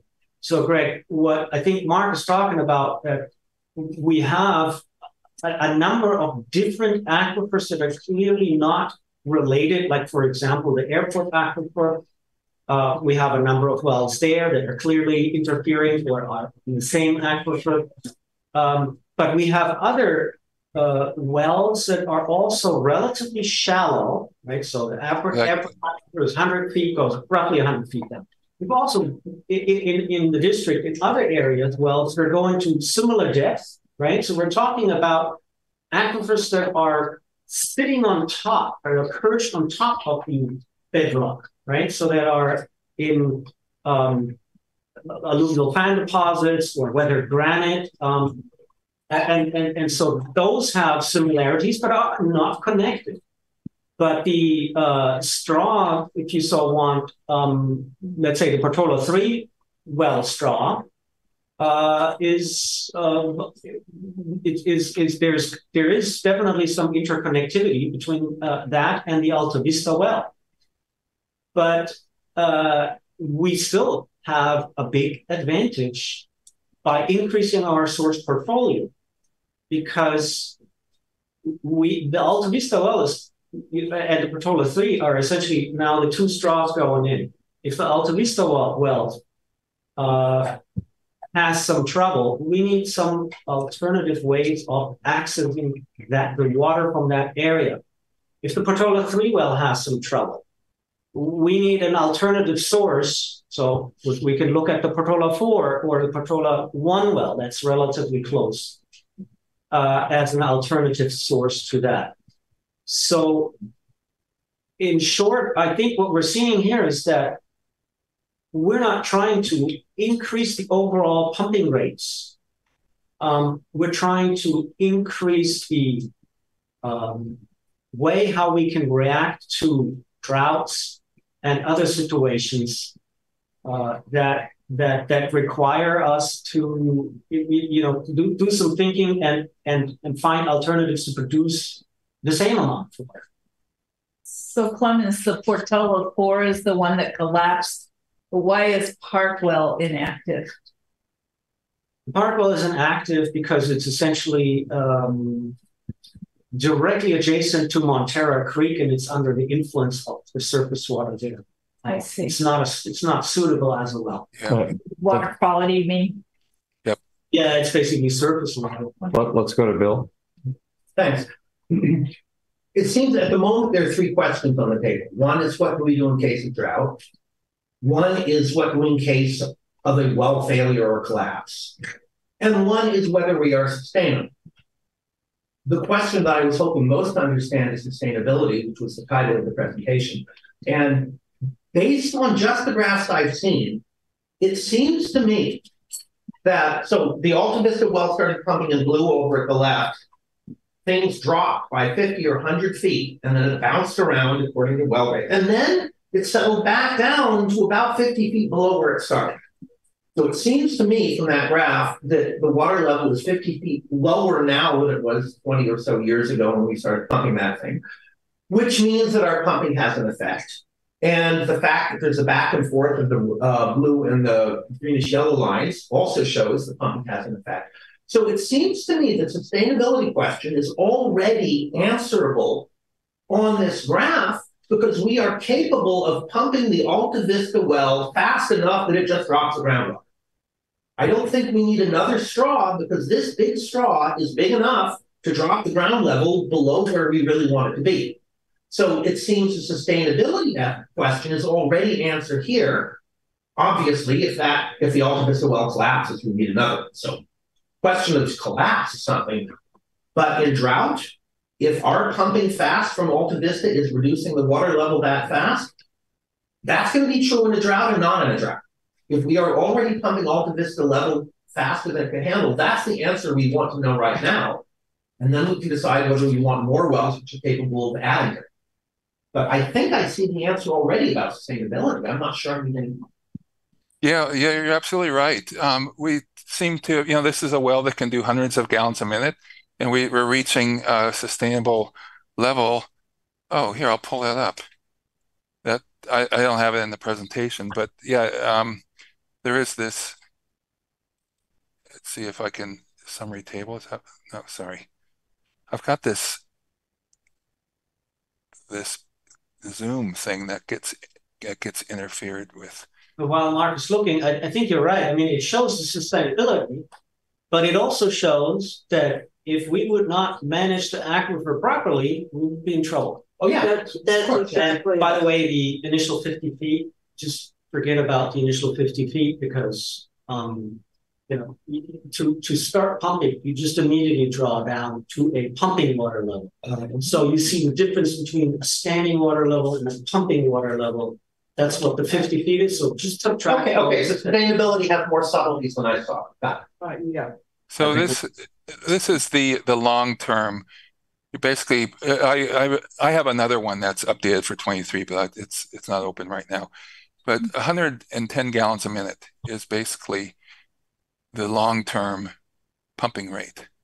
Oh, okay, cool, perfect. Of that well, and we're capable of doing 300. That no, we shouldn't. No, well, it's not permitted for that. Oh, okay. So, and there's a reason we have, in addition to what you see here, we have conditions on our water plan and our coastal permit, regulatory stuff, which are in there to protect our groundwater and our sustainability.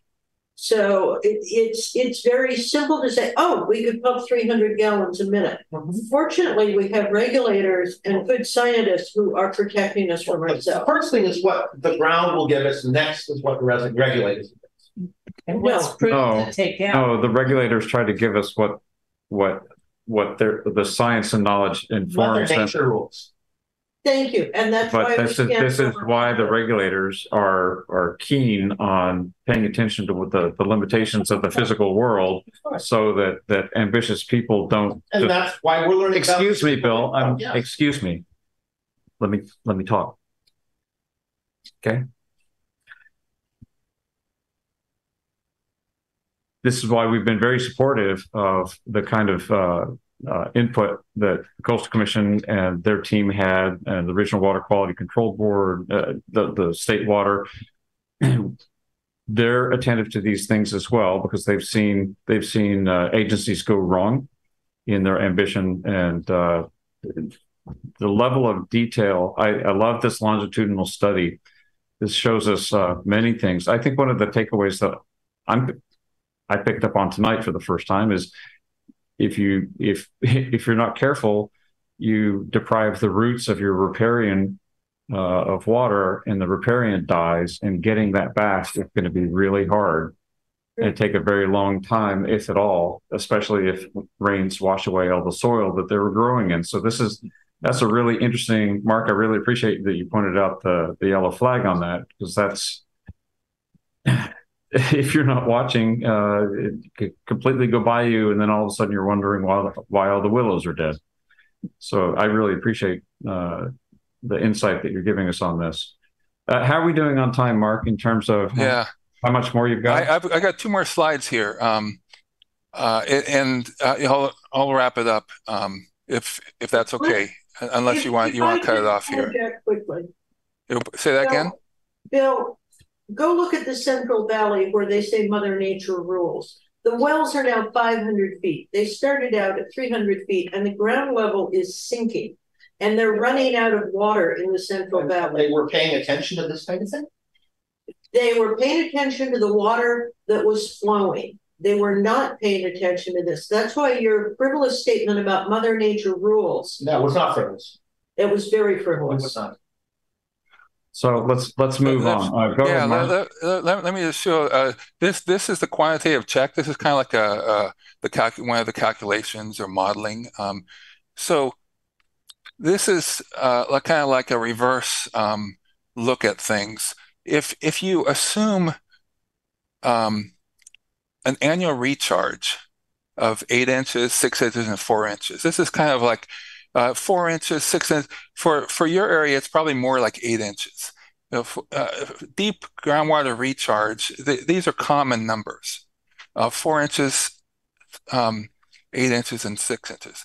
Okay, and if you take your annual groundwater pumping, we looked at that total is 110 acre feet. This is long-term pumping. So what does that mean in terms of the recharge area? And so if you estimate the recharge area based on 110 gallons, the recharge area of 110 gallons, if it recharged 8 inches, would be 165 acres. And if it's 6 inches, you need more acres. 4 inches, you need twice as much as 8. And so if you were to express these values of recharge area as a percent of the topographic watershed above the well, basically expressing it in terms of surface watershed to the well. Now, this is just a check. It's not, because a groundwater shed is different than the surface watershed. But for recharge, your areas, we looked at that photo, it are these colluvial wedges and alluvial valleys are really the main recharge areas. So if you look at that recharge area, which happens to be 360 acres of topographic recharge watershed above the well, this value, this area is expressed as 48% of the recharge area. And if it was 6 inches, it'd be 60%. And then if it was 4 inches long-term, it would be 92% of the recharge area. So you're within a qualitative level of a comfortable level for a qualitative check of this. Meaning, if these values were 200 or 300, saying that you're like way over the recharge area, the estimated recharge area, then that would be a real concern. The fact that you're under, and most likely you're under by 50%, is it kind of goes along with the sustainable. What is sustainable? You want to be less than the amount of water that can be recharged, physically. I assume we're 8. I don't know which of those are normal. Say that again. Which 8, 6, or 4? Which is closer to what we actually get in rainfall? 8 is probably closer. Okay, got it. Because of the deeply weathered, non-glaciated conditions that you have. It's probably more like 8 inches of recharge on a long-term basis. So then if you want to look at another perspective, a completely different perspective, which would be to look at what are the farmers saying, the long-term farmers. And in your area, there's none of that. You want to talk to the old residences and people who the homesteaders and what did they pump at and how is your level, how does it work out? And so what I looked at is this indigenous traditions, which comes from gratitude and capacity for reciprocity and a caring capacity. And this is like a different perspective. And I pulled some of this from a book called, let me get this out of the way. What's the name of this book? Sorry. It's an indigenous book that's Braiding Sweetgrass. I don't know if anybody has read that. I'd really recommend it. It's basically a botanist who's also indigenous, and she's like crossing science with indigenous traditions. And this is what she put together from a lot of their legends and myths and approaches of how to manage harvesting, hunting and gathering, and what's the best way to sustain. And so I kind of took this list and applied different ways of looking at this from a sciencey perspective. And one of their guidelines is to never take more than half. Leave some for others. And so that was just that recharge estimate that we just looked at. If it's 8 inches recharge, you're basically taking about half of the water that's being recharged within your recharge area. And so it's kind of following this honorable harvest perspective, which is a completely different way of thinking about it, but it's interesting. Take only what you need. And so this is like the master plan updates that you're doing and assessing your demand and outlooks and basically and answering the questions that you were just asking about, how many new wells do we need? Mm-hmm. You take what you need. Harvest in a way that minimizes harm. That's the CEQA compliance. So you go through CEQA, and you set up a monitoring program like we did, and you comply to it. You look at you don't want to pull down the water level below root zones, etc. Mm-hmm. You don't want to impact neighbors. Know the ways of the ones who take care of you. So in terms of the groundwater, you just understand the framework. And so we're on track of understanding the framework and the monitoring across wet years and dry years. That's knowing the ways of your aquifer, and your aquifer is the source that takes care of life. It's a source of life. And so you're taking care of what's taking care of you. Be accountable and abide by the answers that the responses to the aquifer. And this is the adaptive management that we just went through. And so we're kind of following similar ways of indigenous traditions. Use it respectively. You have conservation programs. You have meetings locally, and never waste what you have taken. Recycling. One of the things that's been talked about is, and it's becoming more popular in California, is MAR, managed aquifer recharge, getting more water, spreading more water onto the alluvium, and getting it into the ground, and giving thanks of what you've been given.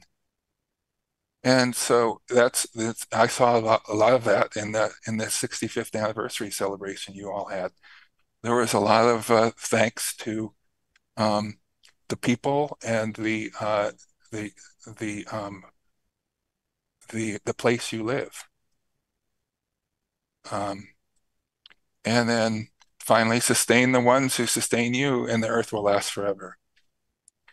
So that's all. And that's probably the bottom line to what sustainability is all about. Anyway, thank you. That was great. Yeah. That's so it does look like you're managing the Alta Vista well in a habitat responsive, adaptive management way for a very complicated and complex condition. Thank you, Mark. That was terrific. It's it's kind of good to see behind the curtain and see just how much goes into, oh, look, Alta Vista well is working. It's not just a great well, but to know so much about what happens that you just can't see from standing there and looking at it, but we can wind up seeing because you and the team give us visibility into this. This is terrific. And over such a long period of time too. I take it this was well received at the conference. I think so. I actually, maybe Clemens can answer that question. Yeah, it was hard for me as a presenter to really see how people responded. I do say there are a lot of requests for this PowerPoint. That's great. There must be a lot of water districts that just rely on Hetch Hetchy and never bother to go out and try to find their own or develop a responsible extraction. Let's go to Catherine.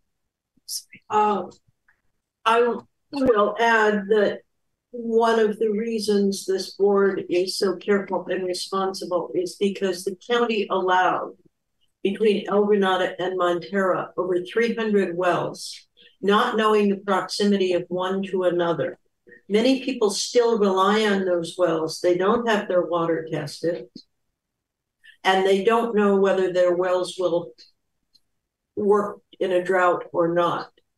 They're very lucky that this district has the resources to be able to accommodate them.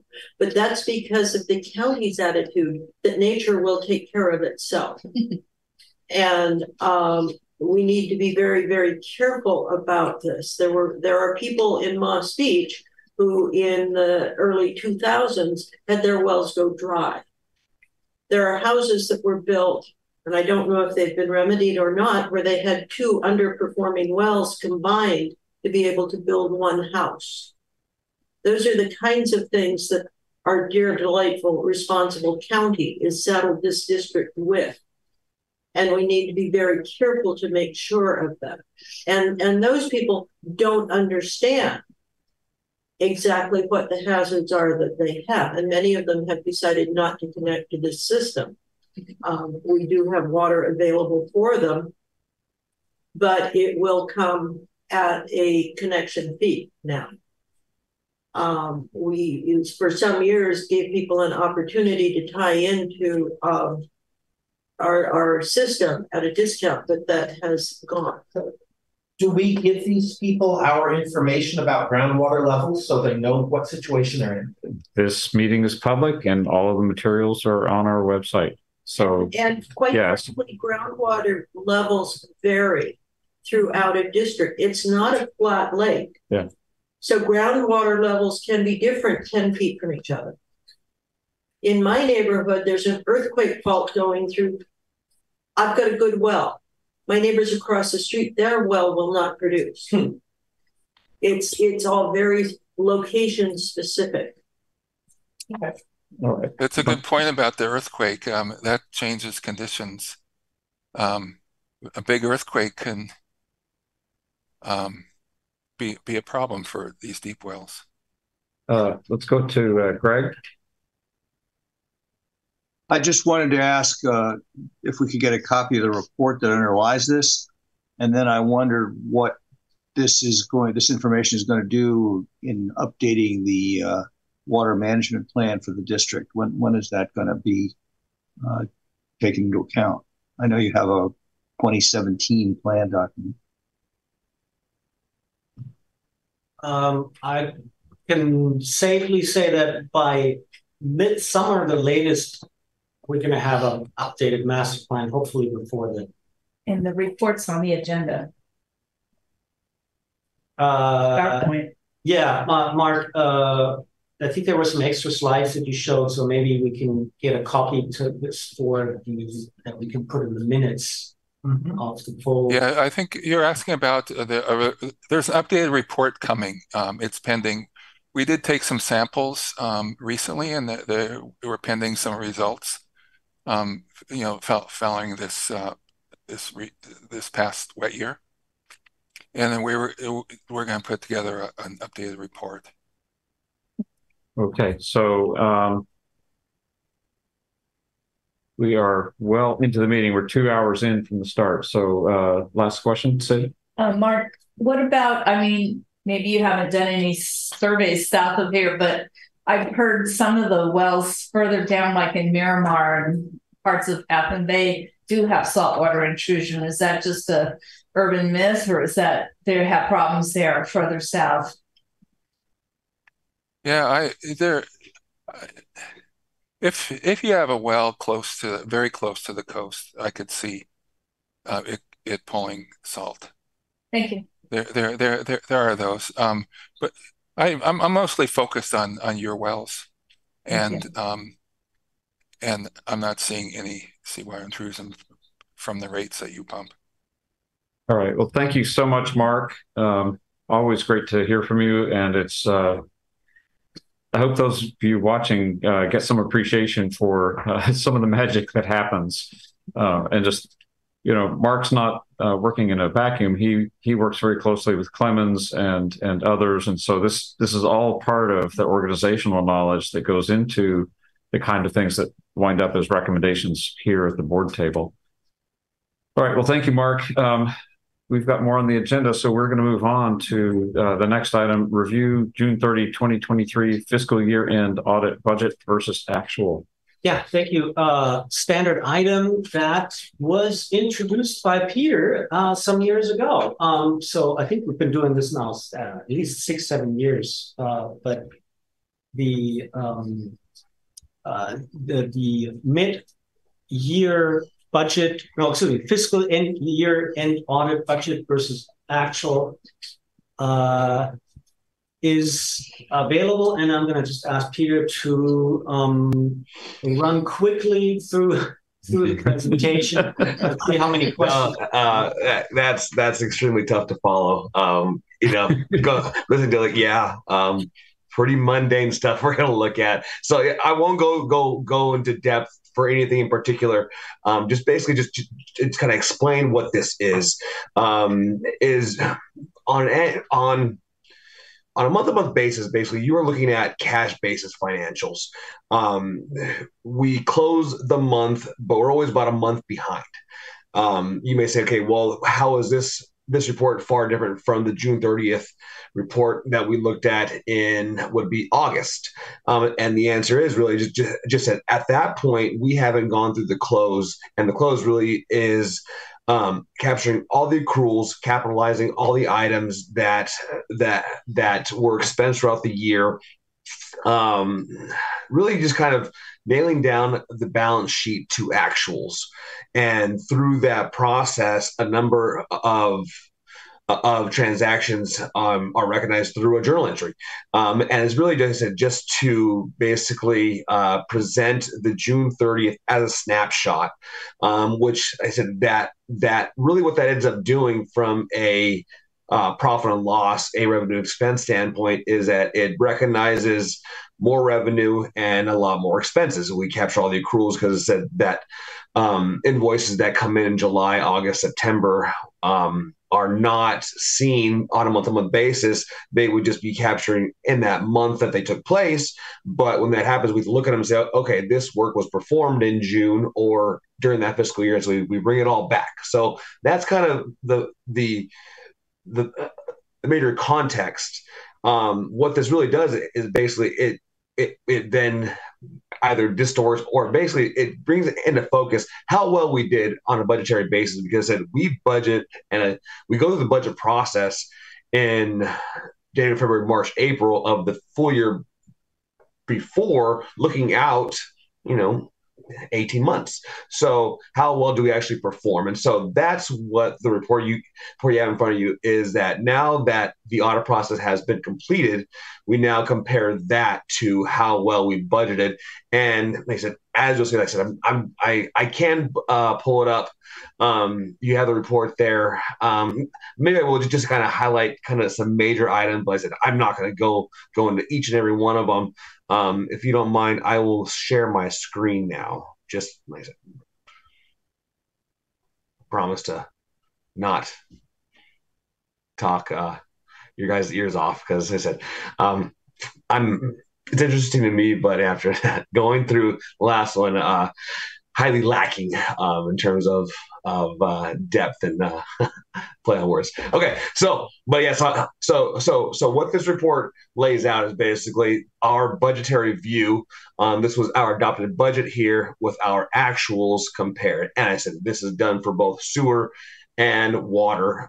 Sewer first, basically the comparison to budget. The executive summary that I provided, basically I don't on a month-to-month basis, we go through $2,000 up or down for this one. Basically, just capture everything. So I said each one is kind of touched on.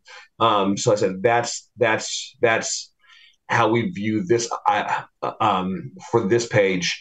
And then going on, we have the year by year comparison compared to last year's actuals. And then after that, we go into the detail for every single account. We display everything that we budget for. This is our full GL and the actuals for the previous few years as well. So we go through that for both sewer and water. And afterwards, we kind of get into the other pieces that are basically the balance sheet discussion as far as capital assets. These were items that were expensed throughout the year and then capitalized at fiscal year end.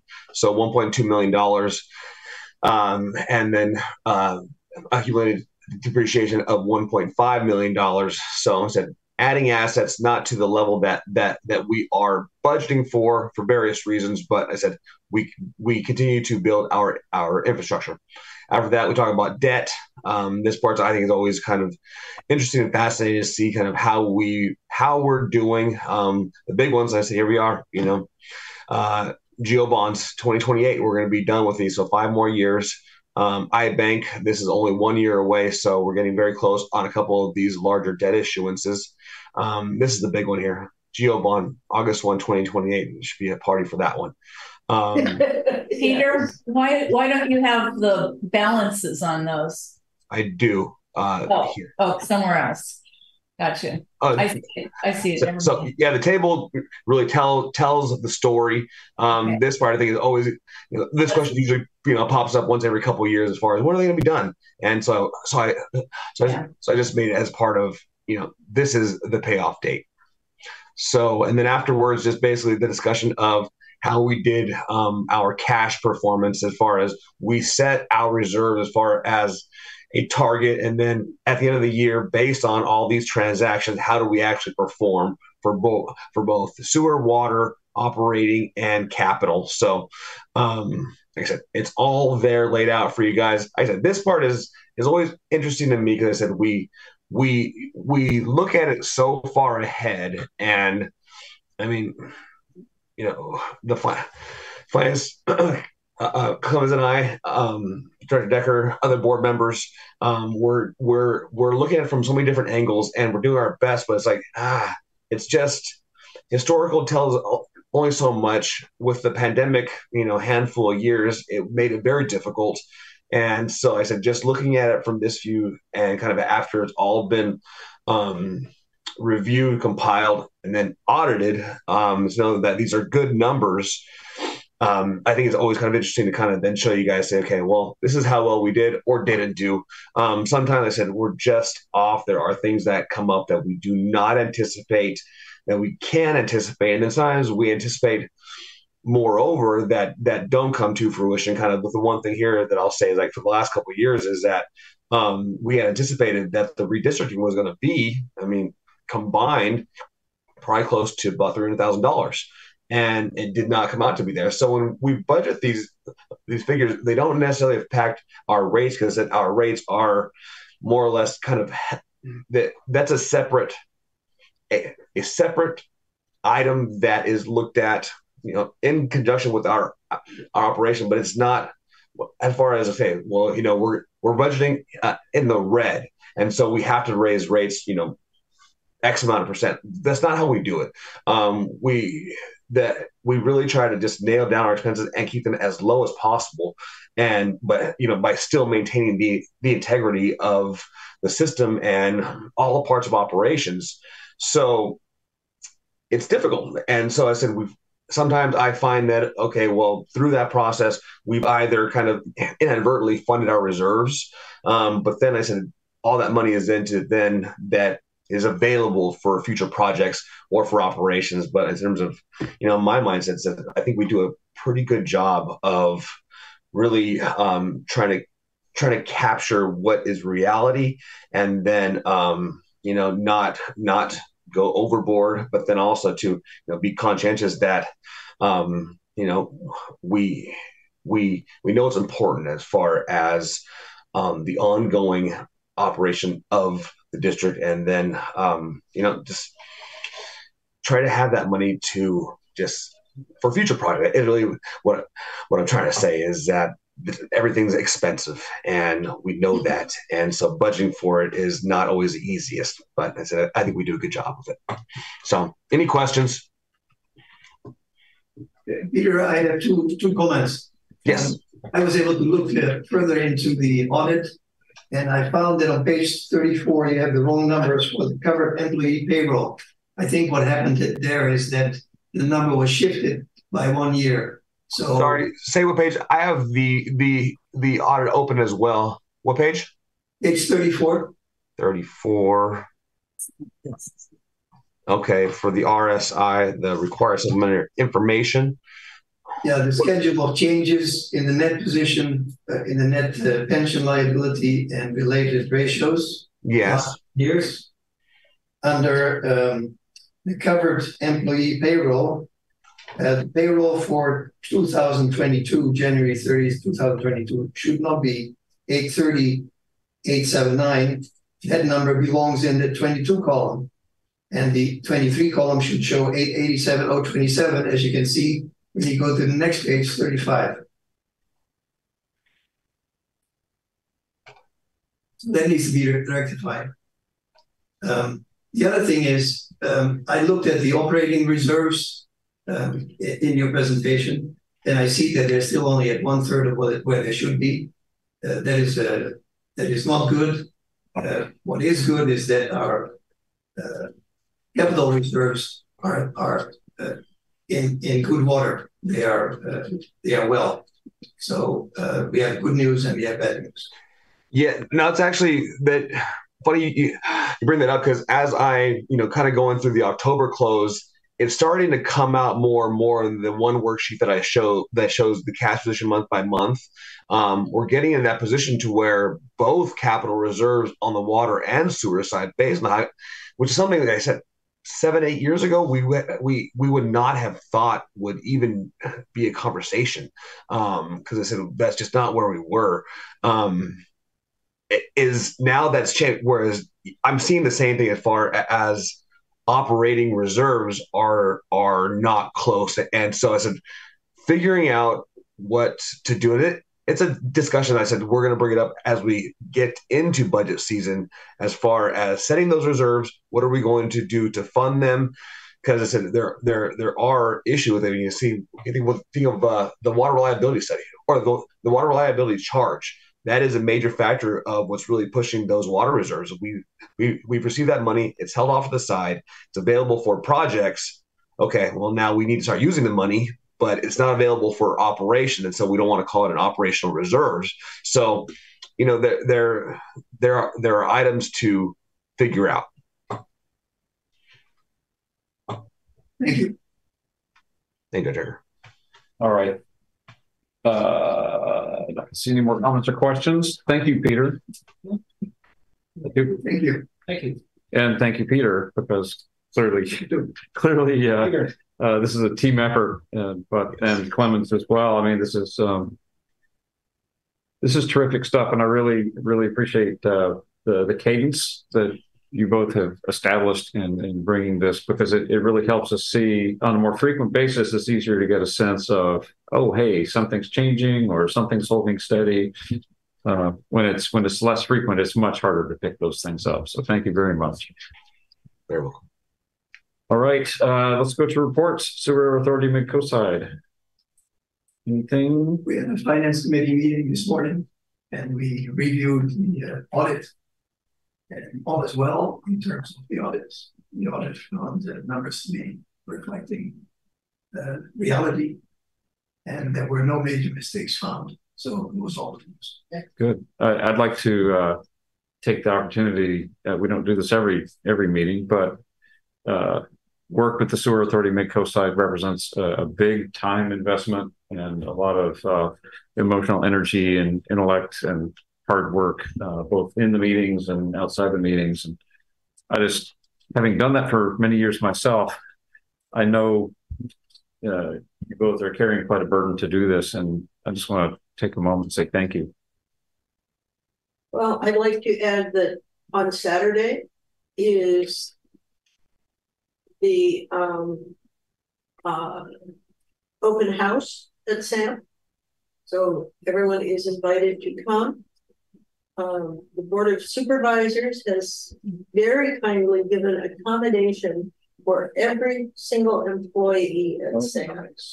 That was at my request because they did such an exemplary job for the last 2 years in protecting the public health of this community and keeping us as a viable community for all of us to live in. Had we lost that plant, we don't know where we would be. If we would be, every house here for the most part would be red tagged. What did the supervisors give? I didn't get exemption. A commendation. That's good, I guess, but I don't know what a commendation. They are. Oh, okay. Oh, okay. Oh, commendation. I thought you said okay. Full. Okay, let's go to Sid. On the SAM meeting on Monday night, it was really, really difficult to hear on Zoom because I guess the L was muffled. And I don't know. I couldn't even hear what you guys were saying, even when I put on the closed captioning. And then I thought, well, maybe the PCT picked it up and it wasn't any better on Zoom. I mean, YouTube. So can you guys maybe make a suggestion that they go to recording live at their meetings again instead of this? That same meeting, it was already said by Kishan. They would change the situation. Oh, good. Yeah, that work. Thank God. I couldn't hear that even. So, especially the problem is we have several agencies who don't want to pay extra. Yeah. And so that's a major concern for SAM is staying within the agency budgets. And it's only going to get worse, as you pointed out, with Half Moon Bay's financial process. So well, I hope we can find a way. I have asked to have PCTV come back because I don't think it's all that expensive, but we will see what the other agencies say. And the other reason is because sometimes there's certain people in that meeting that overtalk the other people while they're talking, and it with the owl, it just whips back and forth and you can't see who's talking or what they're saying. And also when they're over talking each other, of course, it's hard to hear the different points of view. So I want to go back to the topic of the open house and just thank you, Catherine, for reminding me. So down at the Sewer Authority Mid-Coast plant, which is 1,000 North Cabrillo Highway in Half Moon Bay, starts at 10, runs to 2 p.m. That's this Saturday. And there will be a meet and greet with the directors and the staff. There will be plant tours. And if you're not familiar with plant tours of the Sewer Authority Mid-Coast side, believe it or not, they get rave reviews. It's been a regular with, especially with the local schools, and the students seem to really look forward to those tours. It's very informative. And the crew is just great at giving those tours. There will be beverages and snacks that will, and there will be games. So Saturday, 10 to 2, it'd be great to drop by, learn a bit more about the people and the facilities that help make this place so livable. Children and dogs on leashes are welcome. And the children may not need to be on a leash, but there are some serious areas, so you may want to consider. All right. Okay, so thank you. Let's see. Do we have anything for the Mid-Coast Council, Community Council? Greg? We have a ton, I'm sorry to say, but I want to bring up some important before we go to the holidays. Piggybacking on Sam, we still don't have an explanation for the excess inflows through the pipes to the SAM plant in the last 2 Decembers. The reports that are being produced have explained the break in the pipes due to excess pressure. And this December, they've explained the overflow of the banks of the creek, but they haven't explained the excess inflows.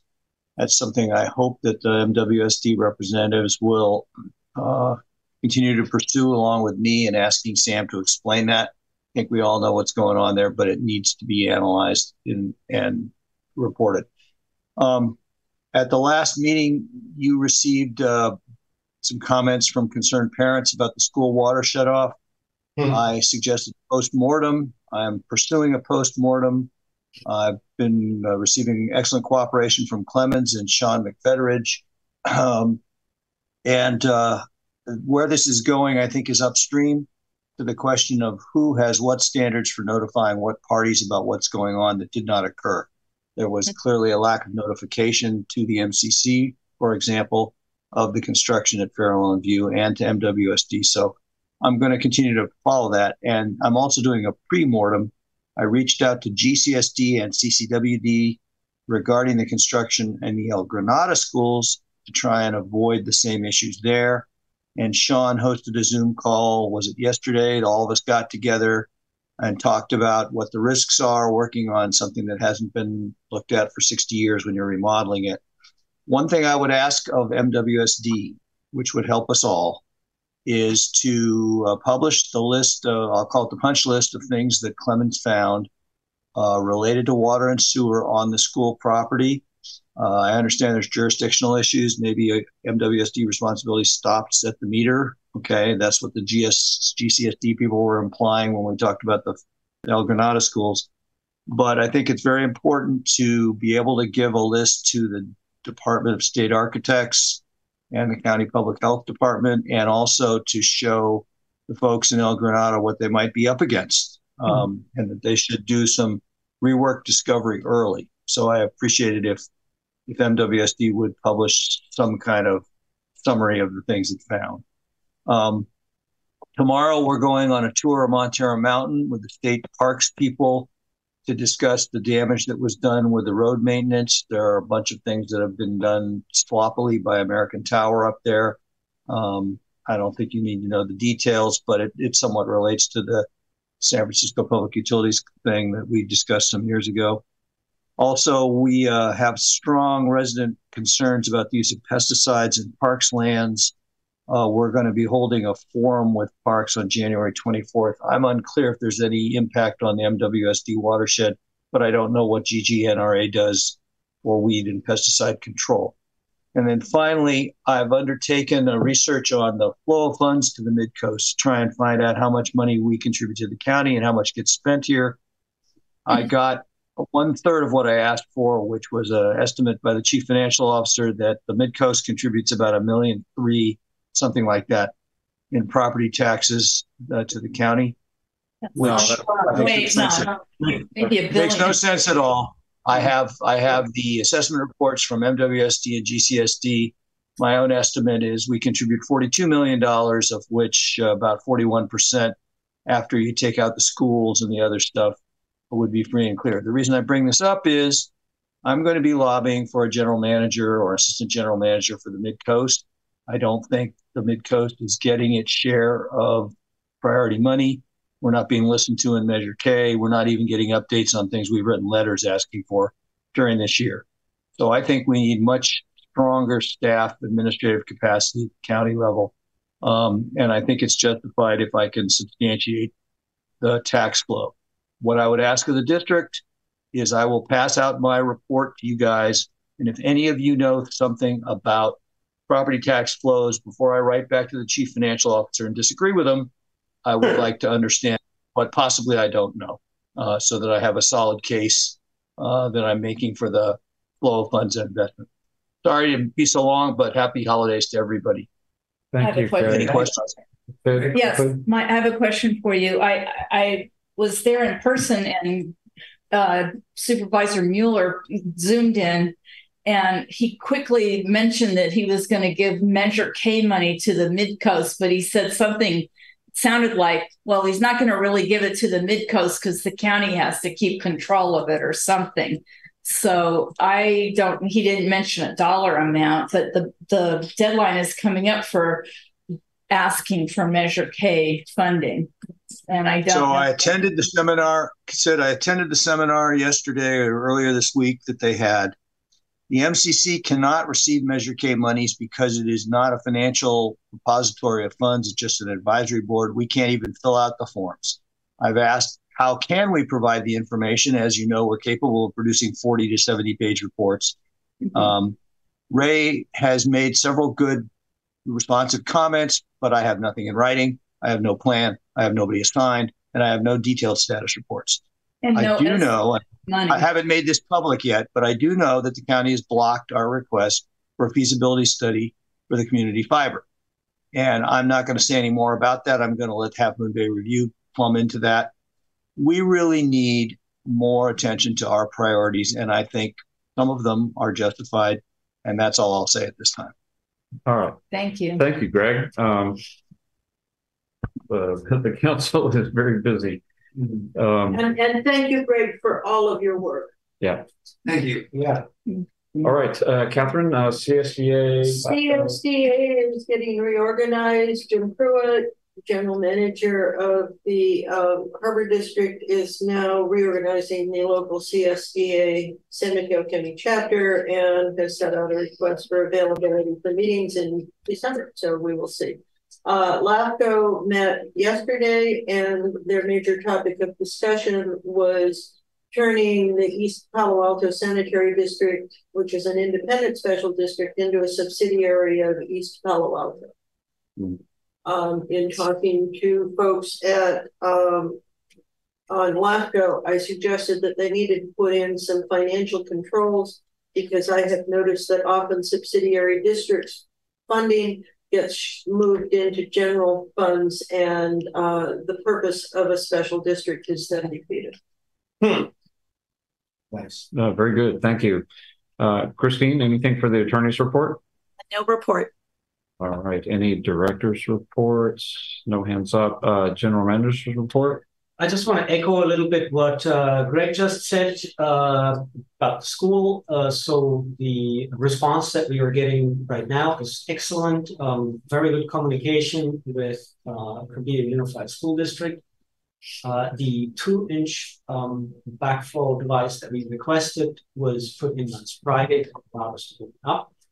And the 6-inch we ran into some, or school that we're asking to install, the school ran into some trouble installing the 6-inch, some complications, but there is an existing single check that's taking care of that line. So that will be upgraded to the required reduced pressure device that's above ground. We're going to give plenty of time to do the work and sort out the snags that can be expected. And that will be done over the winter holidays. Yeah, that's it. Thanks. All right. Great. Thank you. All right. Anything for future agendas? Okay, we are going to thank our public for joining us. Thank you, Peter, and Mark's already gone, but we sure do appreciate the good help that we get from our specialists. We're going to go into, we're going to take a break and let PCT tear down, and then we're going to reconvene in closed session. We'll be discussing City of Half Moon Bay versus the other districts, and 2 potential cases of anticipated litigation. That is what's on the closed session agenda. And if we take any action, we will report that when we come out of closed session. Thank you everyone for joining us, and we are now in recess. Oh.